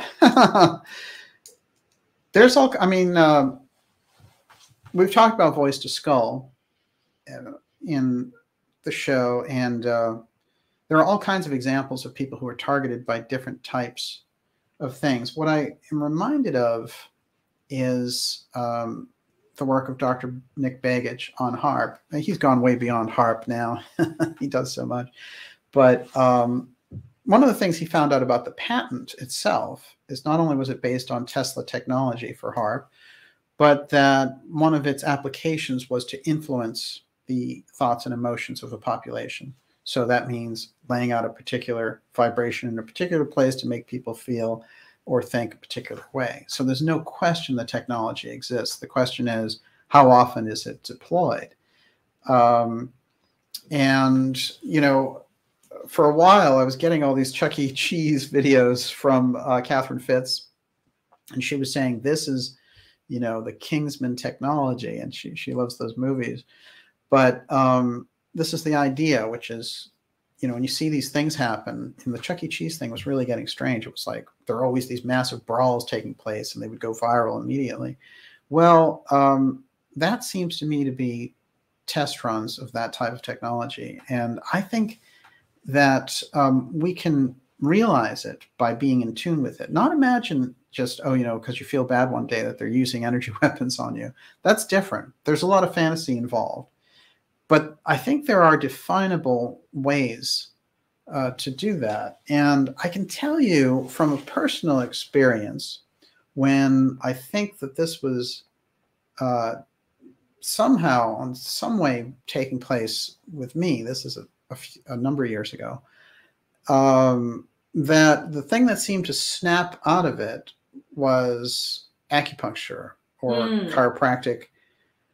It seems to change the energy structure alignment of the body. And so whatever it is that's targeting the individual goes haywire and it misses the target. That was my impression of it anyway. I don't know if it was an energy weapon or anything like that, but it sounds similar. It seems kind of similar. That seems to me to be something that would be an interesting solution to try. But there's a whole book on psychic self-defense. And this is somebody who was, Dion Fortune, who was very familiar with the mystery schools. And that book still holds up dramatically. So I think that books like that are very valuable. On the other hand, the more kind of like strange deep state end of the thing, the Havana Syndrome and all the things that happened in relation to that, whatever type of technology that is, it follows the individuals. Because what happened in the case of the Cuban embassy with the American officials is when they came back to America, they continued to experience the symptoms, in that case, sound concussions. So, you know, there's different levels of this thing. So if you're being targeted by a black magician, it's one type of energetic disruption. If you're being targeted by actual directed energy weapons or microwave weapons and things that exist, or voice to skull technology, it does exist. This is the thing. And it's hard to know literally how to define each. So, you know, I think that developing a good sense of intuition about these things and, you know, not relying on a fantasy with it, but just having a sense for when something is happening. And so often in life, you know, things are so fantastic that you don't need the fantasy. As we've seen, you know, so many, it's interesting to me, you know, and I always go back to kind of like the Gaia TV whistleblowers and stuff and how they just make up all this stuff. It's interesting because there are real cases that have fantastic, wild things that happen.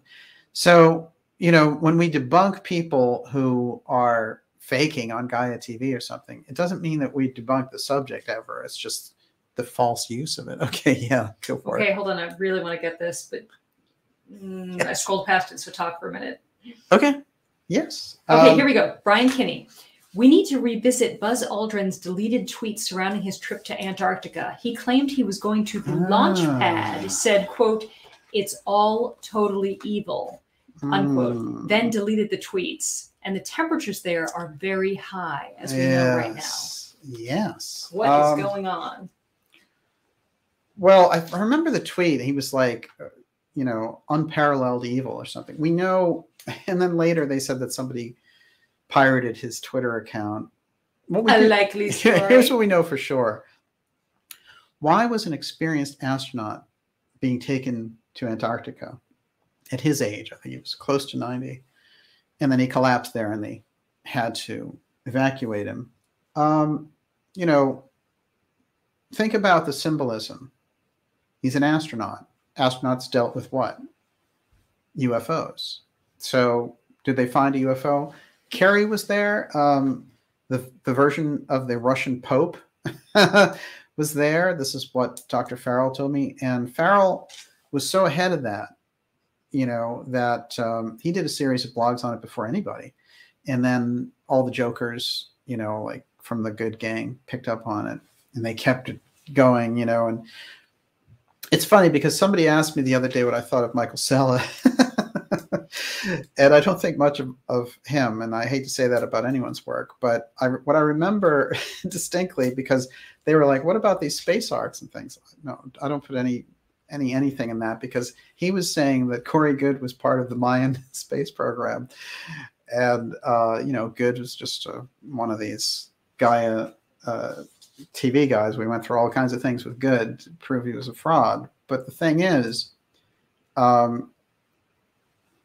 Sala graduated from there to saying that the reason we had gone into Afghanistan to bomb Afghanistan was to get rid of stasis giants. Now, look, this is interesting again, because, you know, giants existed in history, and I think their presence in history has been recorded in biblical texts and things like that. And the evidence of it, I think, has been disposed of. That much is true. But the idea that we would go into Afghanistan to bomb stasis giants is ridiculous.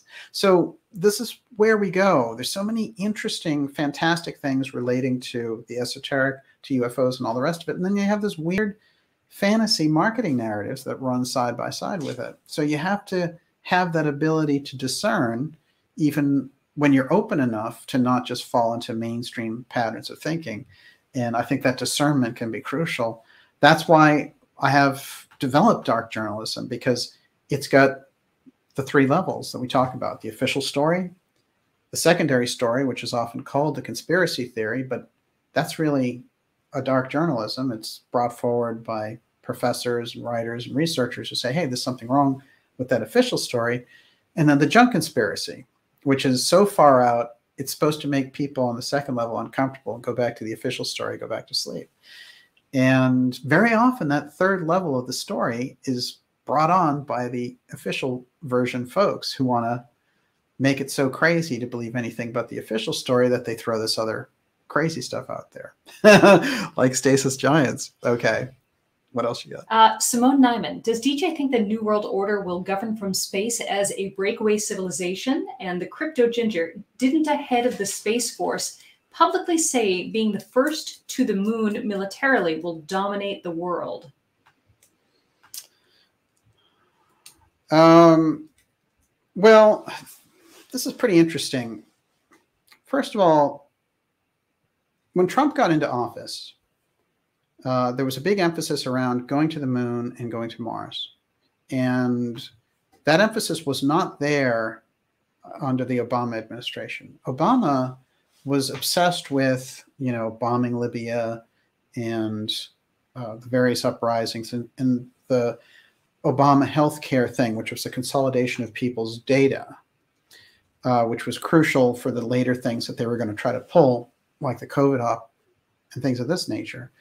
So we find ourselves in a weird situation when we see suddenly you go from 0 to 100 when you get into Trump with the Space Force and everything else. And then they're in a weird situation with the Space Force now, because it's basically a Trump organization under a hostile Stepford Biden government. So they don't do much with the Space Force. They're going in other directions. I bet they wish they could just get rid of it, because, you know, the Stepford Biden committee thing, the thing that's running him from behind, they have no interest in pulling the UFO file back under executive power. They're probably quite happy with where it is.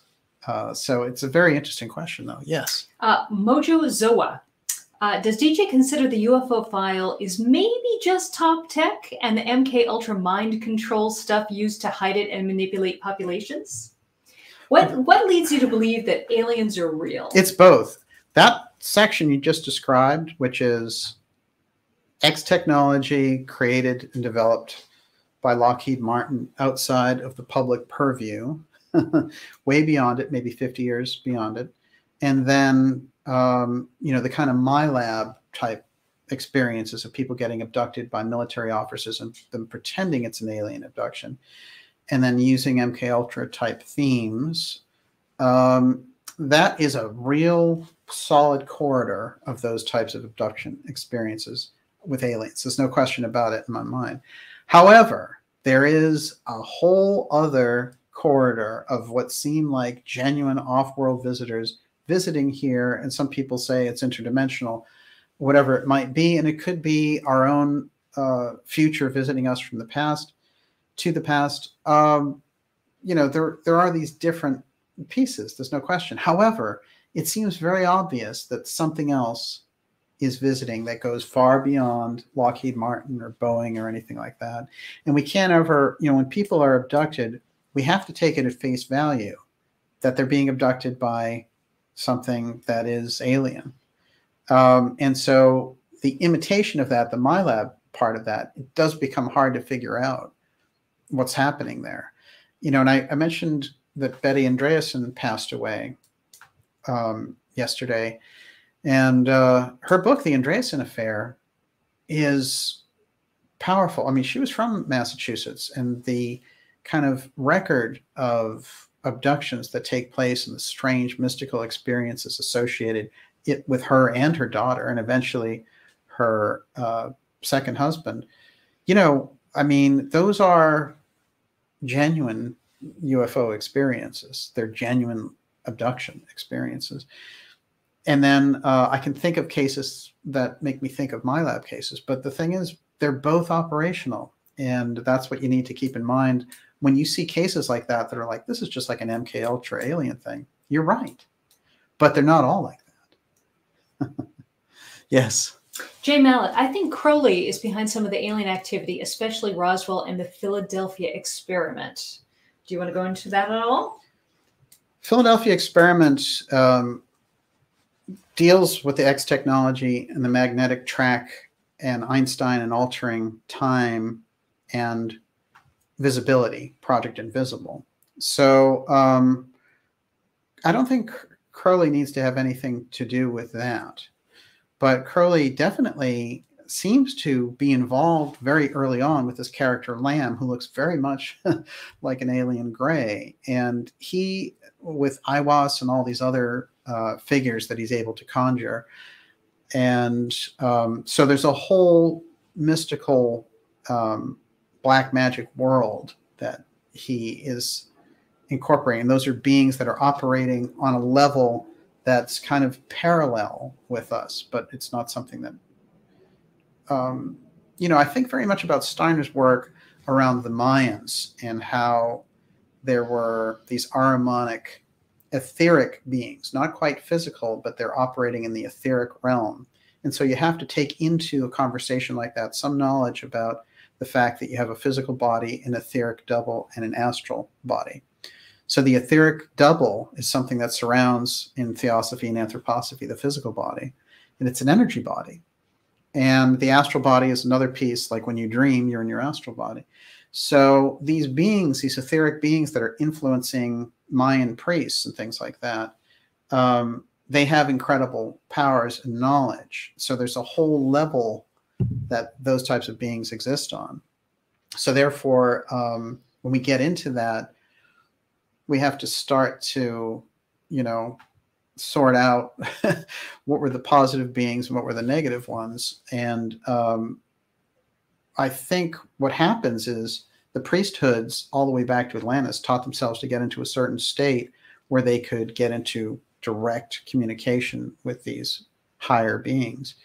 And I think in the same way that Casey describes the two-eye stone communication with the priestesses in the temple and all these things that happen, that he said that they're directly in touch with the saintly realm using the technology.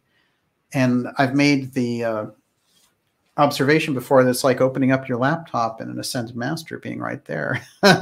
Saint Germain at your beck and call. You know, that's the way that they're using the technology, and then somebody else can use it for a totally different reason. So it is fascinating. You're dealing with a multitude of different types of influences, but certainly those priesthoods in places like the Mayan culture were very sophisticated and understood astrology, astronomy, and the astral realm very well. Yes. CaritasTarot.com. Can DJ go over what the rats reference was with Maxwell? Yes. Friendly rats. There's a whole story, and I might have to do a deeper dive on this for you, but there's a whole story about these mice that stowed away on A-17, Apollo 17, the last mission to the moon. And so friendly rat is also intelligence jargon as well. So I feel that you could interpret it a couple of different ways, but I was seeing the reference to A-17 and Apollo 17 and friendly rats directly as part of that moon program aspect, because if you look at Musk using the same type of naming nomenclature, A12, you start to get a handle that on that level they're talking about something. In his case, he claims it was a Lockheed Martin advanced jet, and in her case, she's just making it up, you know. And it's poltergeist, though. It's like a ghost, right? Which is a weird thing for her to be saying in prison anyway. I mean, doesn't that qualify her for a psychological exam? So she's taking a big risk there, saying A-17, I've nicknamed this thing, and it, you know, it does all this stuff. It spooks the guards and all that stuff. What is she talking about? It seems to me like coded conversation, hence steganography. So the friendly rats, I think, is directly related to Apollo 17. Wow.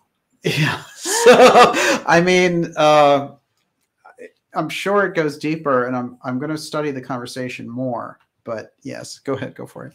Well, you know, a lot of people were like, "Cry me a river," you know, but you know, I don't want to be a part of a civilization that condones torture, and you know, for anybody, Yes. and you know, never turn the lights off. You know, it's horrible, and because we know that lack of sleep dements you very quickly. So, no question, she absolutely could be being treated that way as a way to break her down. And here's a good question. Rehoboth Farm says, "Why did they publish what Maxwell said?" That's a good question. Why telegraph that? Yes. Oh, there's no question about it. Well, I think that since we have it on the record, it's worth studying what she's saying, what the actual context is, and then just pulling the words out and doing kind of extrapolating out what that is, what they are, individual, and sort of shredding the conversation and putting it back together. I feel very much that the ghost aspect is important as well. And, you know, there's a whole thing about ghosts of the air as well, which is always involved. It goes all the way back to Lindbergh when he was crossing the Atlantic and all these incredible spirits start yelling in his ear. They're with him, you know, and he's experiencing basically like disembodied astral voices. Well, it also happens that a lot of astronauts, you know, they don't always report this because it makes them sound crazy, but a lot of astronauts experience voices and things that float into them at a certain point. And you know, Armageddon, war in the air. There's a whole thing about spirits of the air, which is not something that this culture, you know, is open to, but native cultures, for example, are very familiar with this idea. So the idea of a ghost in space, you know, and I remember Jim Mars telling me very, very strange story about how there was a Roswell ghost. And it was because there's a nurse who told this story about this alien that they had there, and the alien died. And she had been the nurse, and the doctors didn't know what to do with this thing that was dying. And they took the body away and everything else. And then she would see it. It would just show up, and it had a tendency to scare the hell out of the nurses there for years. There was this ghost of a gray hanging out. Yes, that's a weird story. Yeah, we have to watch this. Actually, Redcap Goblin says The Secret of Nim was about an evil genetically created psychic rat overlord, if I remember right. That's a loaded film. Yes, yes. There's a lot in there. Okay, I love this question. Pat Kelly, who brought the moon here? Well, I know there's a lot of different speculation about this. I will say that in Steiner's work, the moon came out of the Earth, and that when it left, there was a certain period where the harmonic force came in during the part when the moon was still in our atmosphere. And so that's a lot of cosmology. The official version of how the moon got here is really funny. Have you ever read it? It's absurd. I mean, they're just like, oh, we think the moon just came barreling in and smashed against the Earth and started to be in its orbit. I mean, and then, so all the different theories about the moon, it doesn't really add up very well. So I feel that what Steiner is saying is that this is how the moon developed out of the Earth and then became its satellite. You know, but I think it's worth, you know, there's a whole number of things about how the moon doesn't turn and all the rest of it that make it very unusual. And the idea that we captured something. I do want to say that in Casey's work, he talks about a planet that's no longer there, that had been destroyed, and that if we understood the calculations of the galaxy and just made account for the fact that there used to be a planet there in the track of this system, and that it had been destroyed, then we would understand, you know, a lot of things would make, like the asteroid belt would make more sense to us.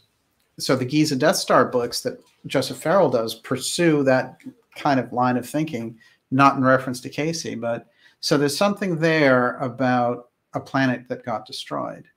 And a lot of people have said that Star Wars itself was influenced by this planet destroying story, based on the fact of these things, because remember, Star Wars is, even though it's futuristic, is supposed to have taken place in a galaxy far, far away a long, long time ago.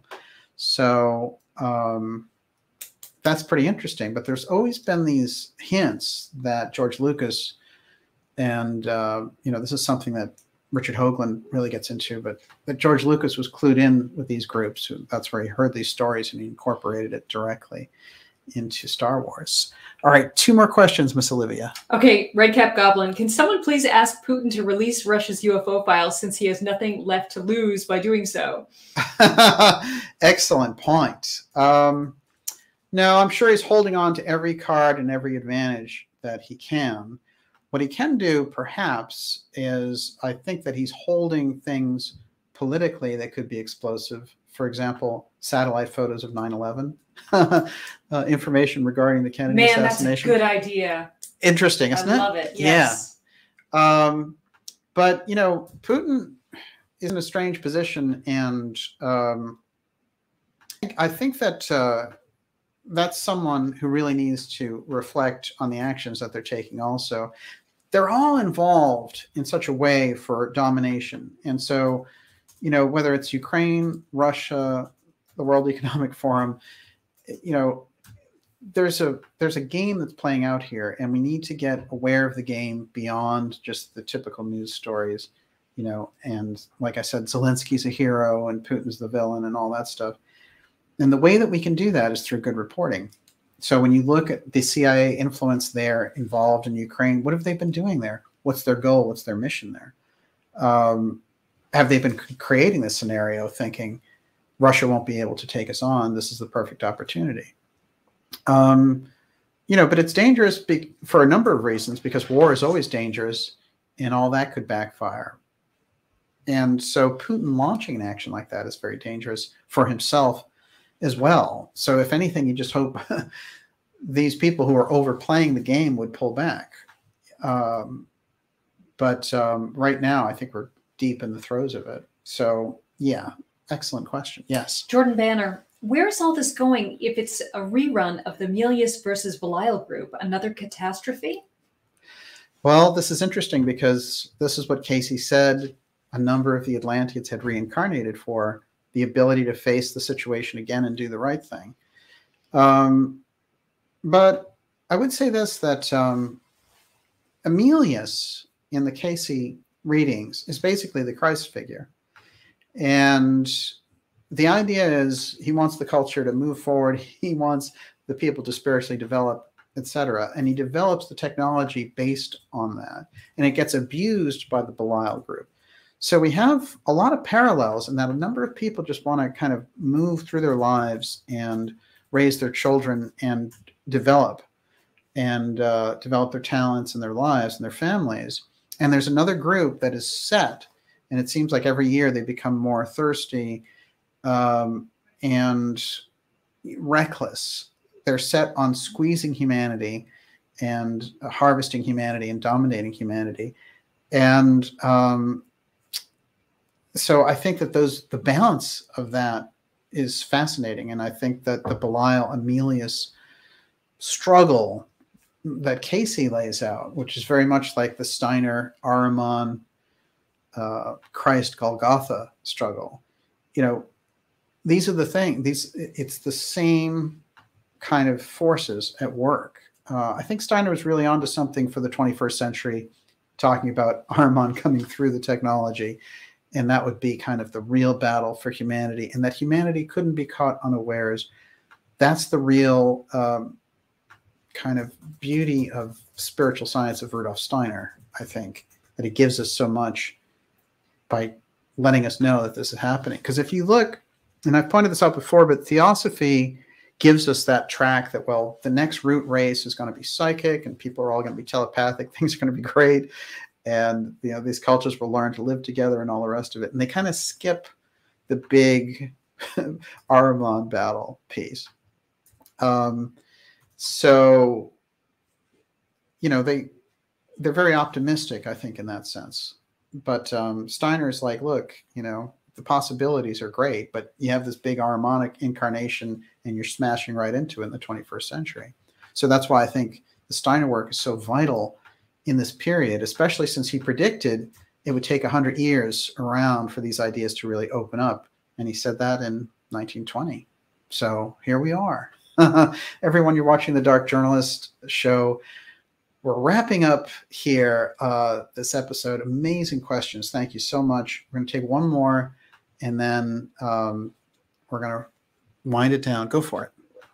We have almost 3,000 people. We should just keep going. That's fantastic. Okay, Bobo the Clown. How can we humans create our own personal technology that can override the influences of the military space control grid, which seems to surround us? This is a great question for Gigi. I know you're going to be interviewing her soon. Yes. Oh, no question. We'll have her on shortly. And no, look, the opportunities are there. I'm going to kind of go back around with your question, but just to use for an example, in this time period, I feel like there are open periods where windows open and people need to seize the opportunity. So, in one period you had the Steiner work, you had the Gurdjieff work with Ouspensky, and all that period runs from Blavatsky to when they die, from 1875 to 1950.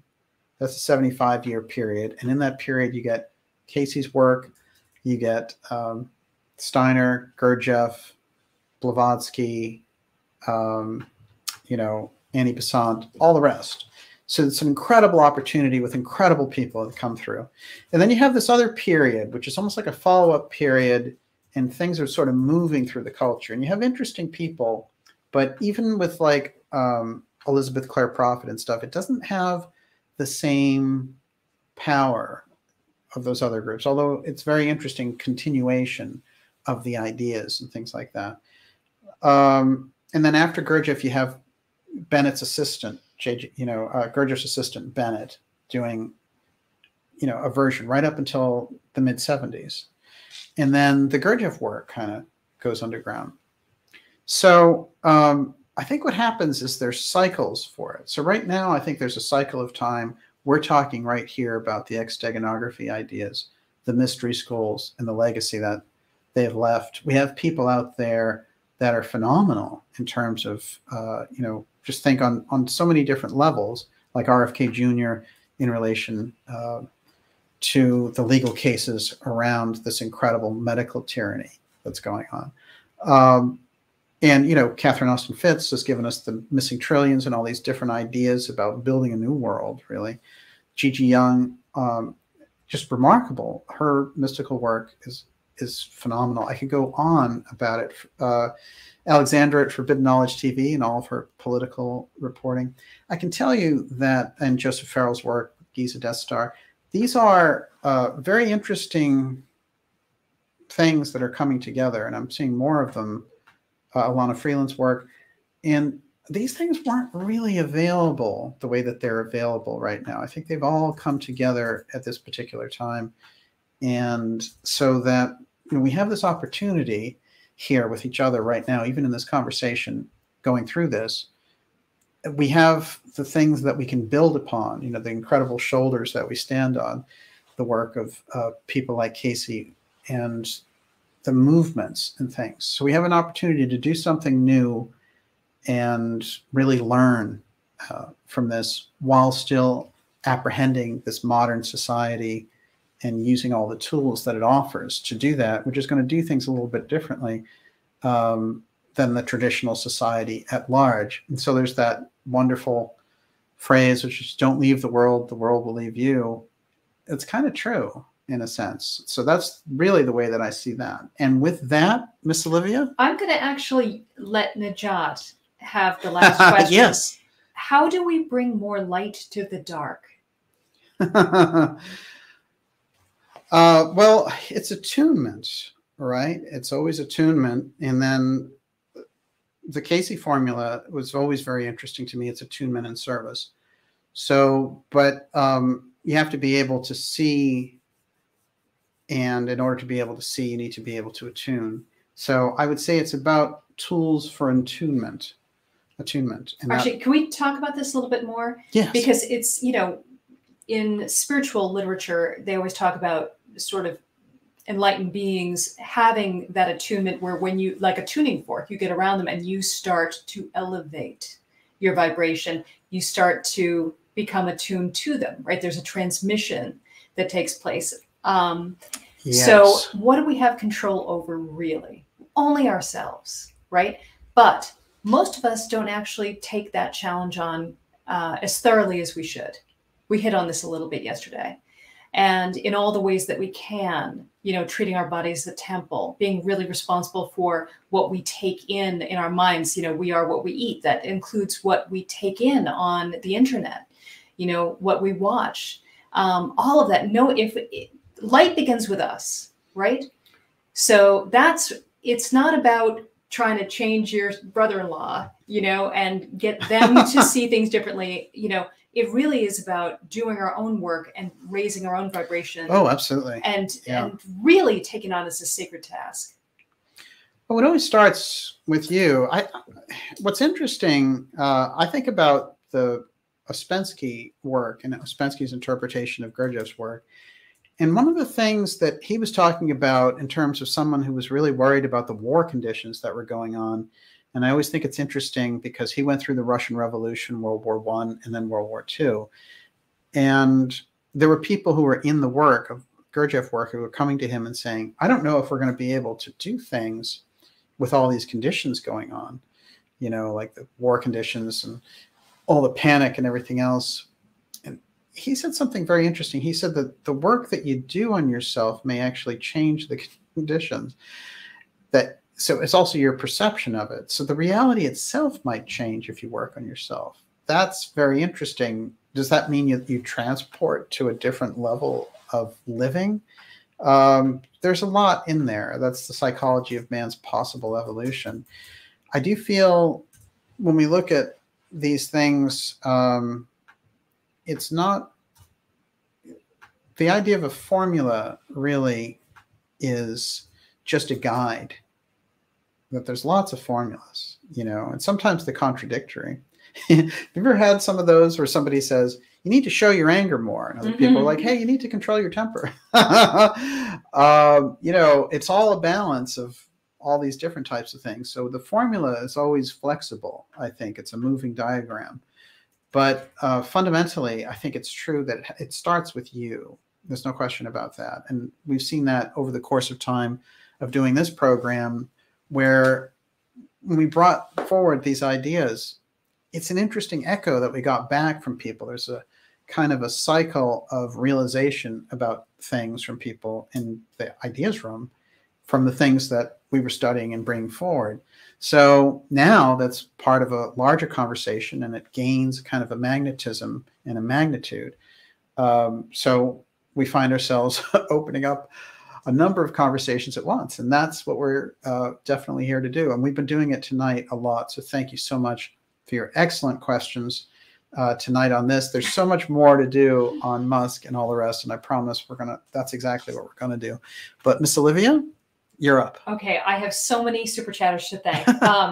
Gillenjoy R, Eurythmia's Fun, Joe Dirt, Ghost in the Machine, Plato Always Knew, Jim Sarge 3ID, Melody Lenz, Jamie Linton, Shiny Gee, Jay Liebgott, Roosevelt Media News, Erica Swenson Elliott, Zach Boyles, Doreen Hewitt, Balliet Brand, Global Atlantis, Steve Vaughn, Geo Hiker, Daryl Dathero, W.C. Ray, Sean Juck, Medley Childress, Lee Schwutchow, Sammy Dawes, Nacrius 3.7, Bobo the Clown, Bob Bindert, Brian Kinney, Brian Storm, Mark Lane, Tony R, Cursacella, Luke Walker, and that's it. Thank you so much for your generous support of the show. Unbelievable. Thank you. We really appreciate it. And it's extraordinary support that you've shown us there in the chat in the Ideas Room tonight.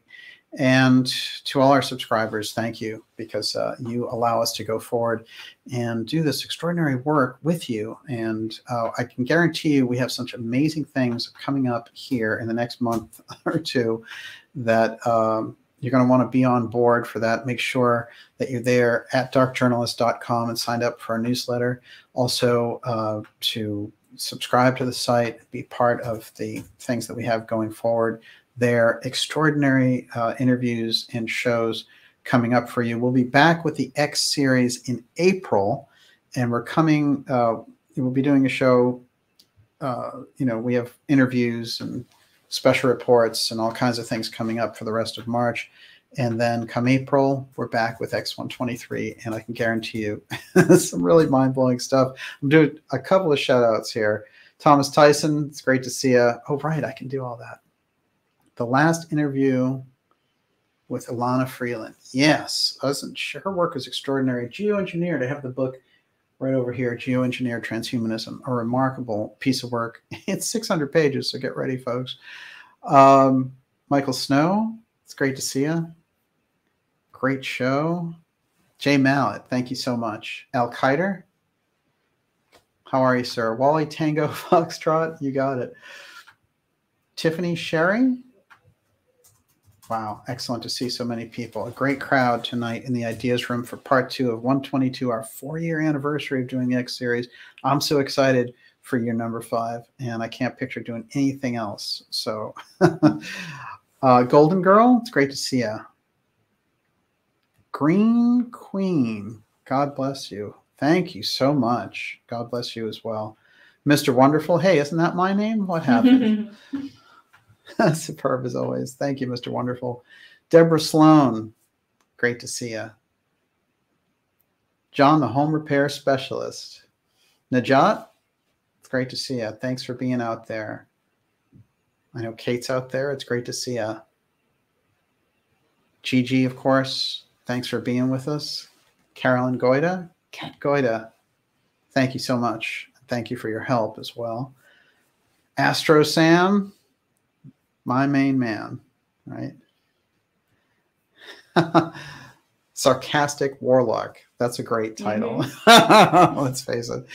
And bravo, Miss Olivia. Nice. Thank you. I just wanted to say a shout out to the Ideas Room. I wanted to reassure you, DJ goes through the chat every single show, line by line, for ideas, and every email. Even if I don't respond to every email, I read them all. And including your fan mail, by the way. And I wanted to thank everybody out there because these last 4 years have been amazing, and I'm so grateful for all of you.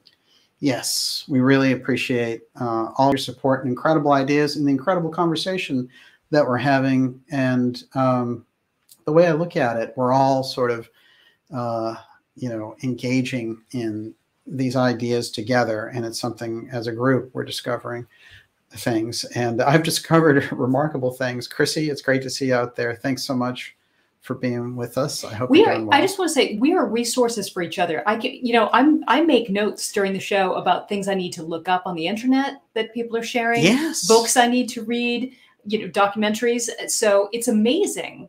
It is. It's great. It really is an incredible resource that you just can't get anywhere else. I mean, that's the wonderful thing about it. We have some exciting shows coming up for you in April for the X series, and some very interesting special reports for the rest of March. So thank you very much. And we will see you all next Friday at 8 p.m. So appreciate it. If I missed anybody, I'm sorry. I'm trying to get as many of you in at the last minute as possible. Pumphrey Gooch. There you go. Thank you. Rainforest. Roosevelt. It's great to see you, sir. Thank you. Really appreciate it. Happy Hermit. Another great name. You can't beat that. Bud Zeppelin. I like it. Fantastic. So much about space coming up, and watch for space in the Ukraine, because this is going to be a major piece, I think, going forward. And we're seeing so much of that. And remember, around Ukraine and these stories that they're pushing out there, don't believe the hype. And we can always get to the deeper story on this stuff. And I do hope that the people in Ukraine do get some real relief from the tyrants on all sides. And unfortunately, there are no good guys on that particular front, but maybe some will show up that we're not aware of. Karen Carpenter, thank you so much. Love the symbiosis. Yes, you got the right idea. We will see you all next week, and have a great weekend, the rest of the weekend, everyone. Thanks, everybody. Last word for you. Actually, this is pretty funny. Michael Snow said, hat tip to the X-Fam member that coined this when someone said the earth was flat. Quote, impossible. If that were true, the cats would have knocked everything off the edge. That's right. I love that. Spoken like a true cat lover. Thank you, everyone. And it says end broadcast after all. It never really ends. And we'll see you next week.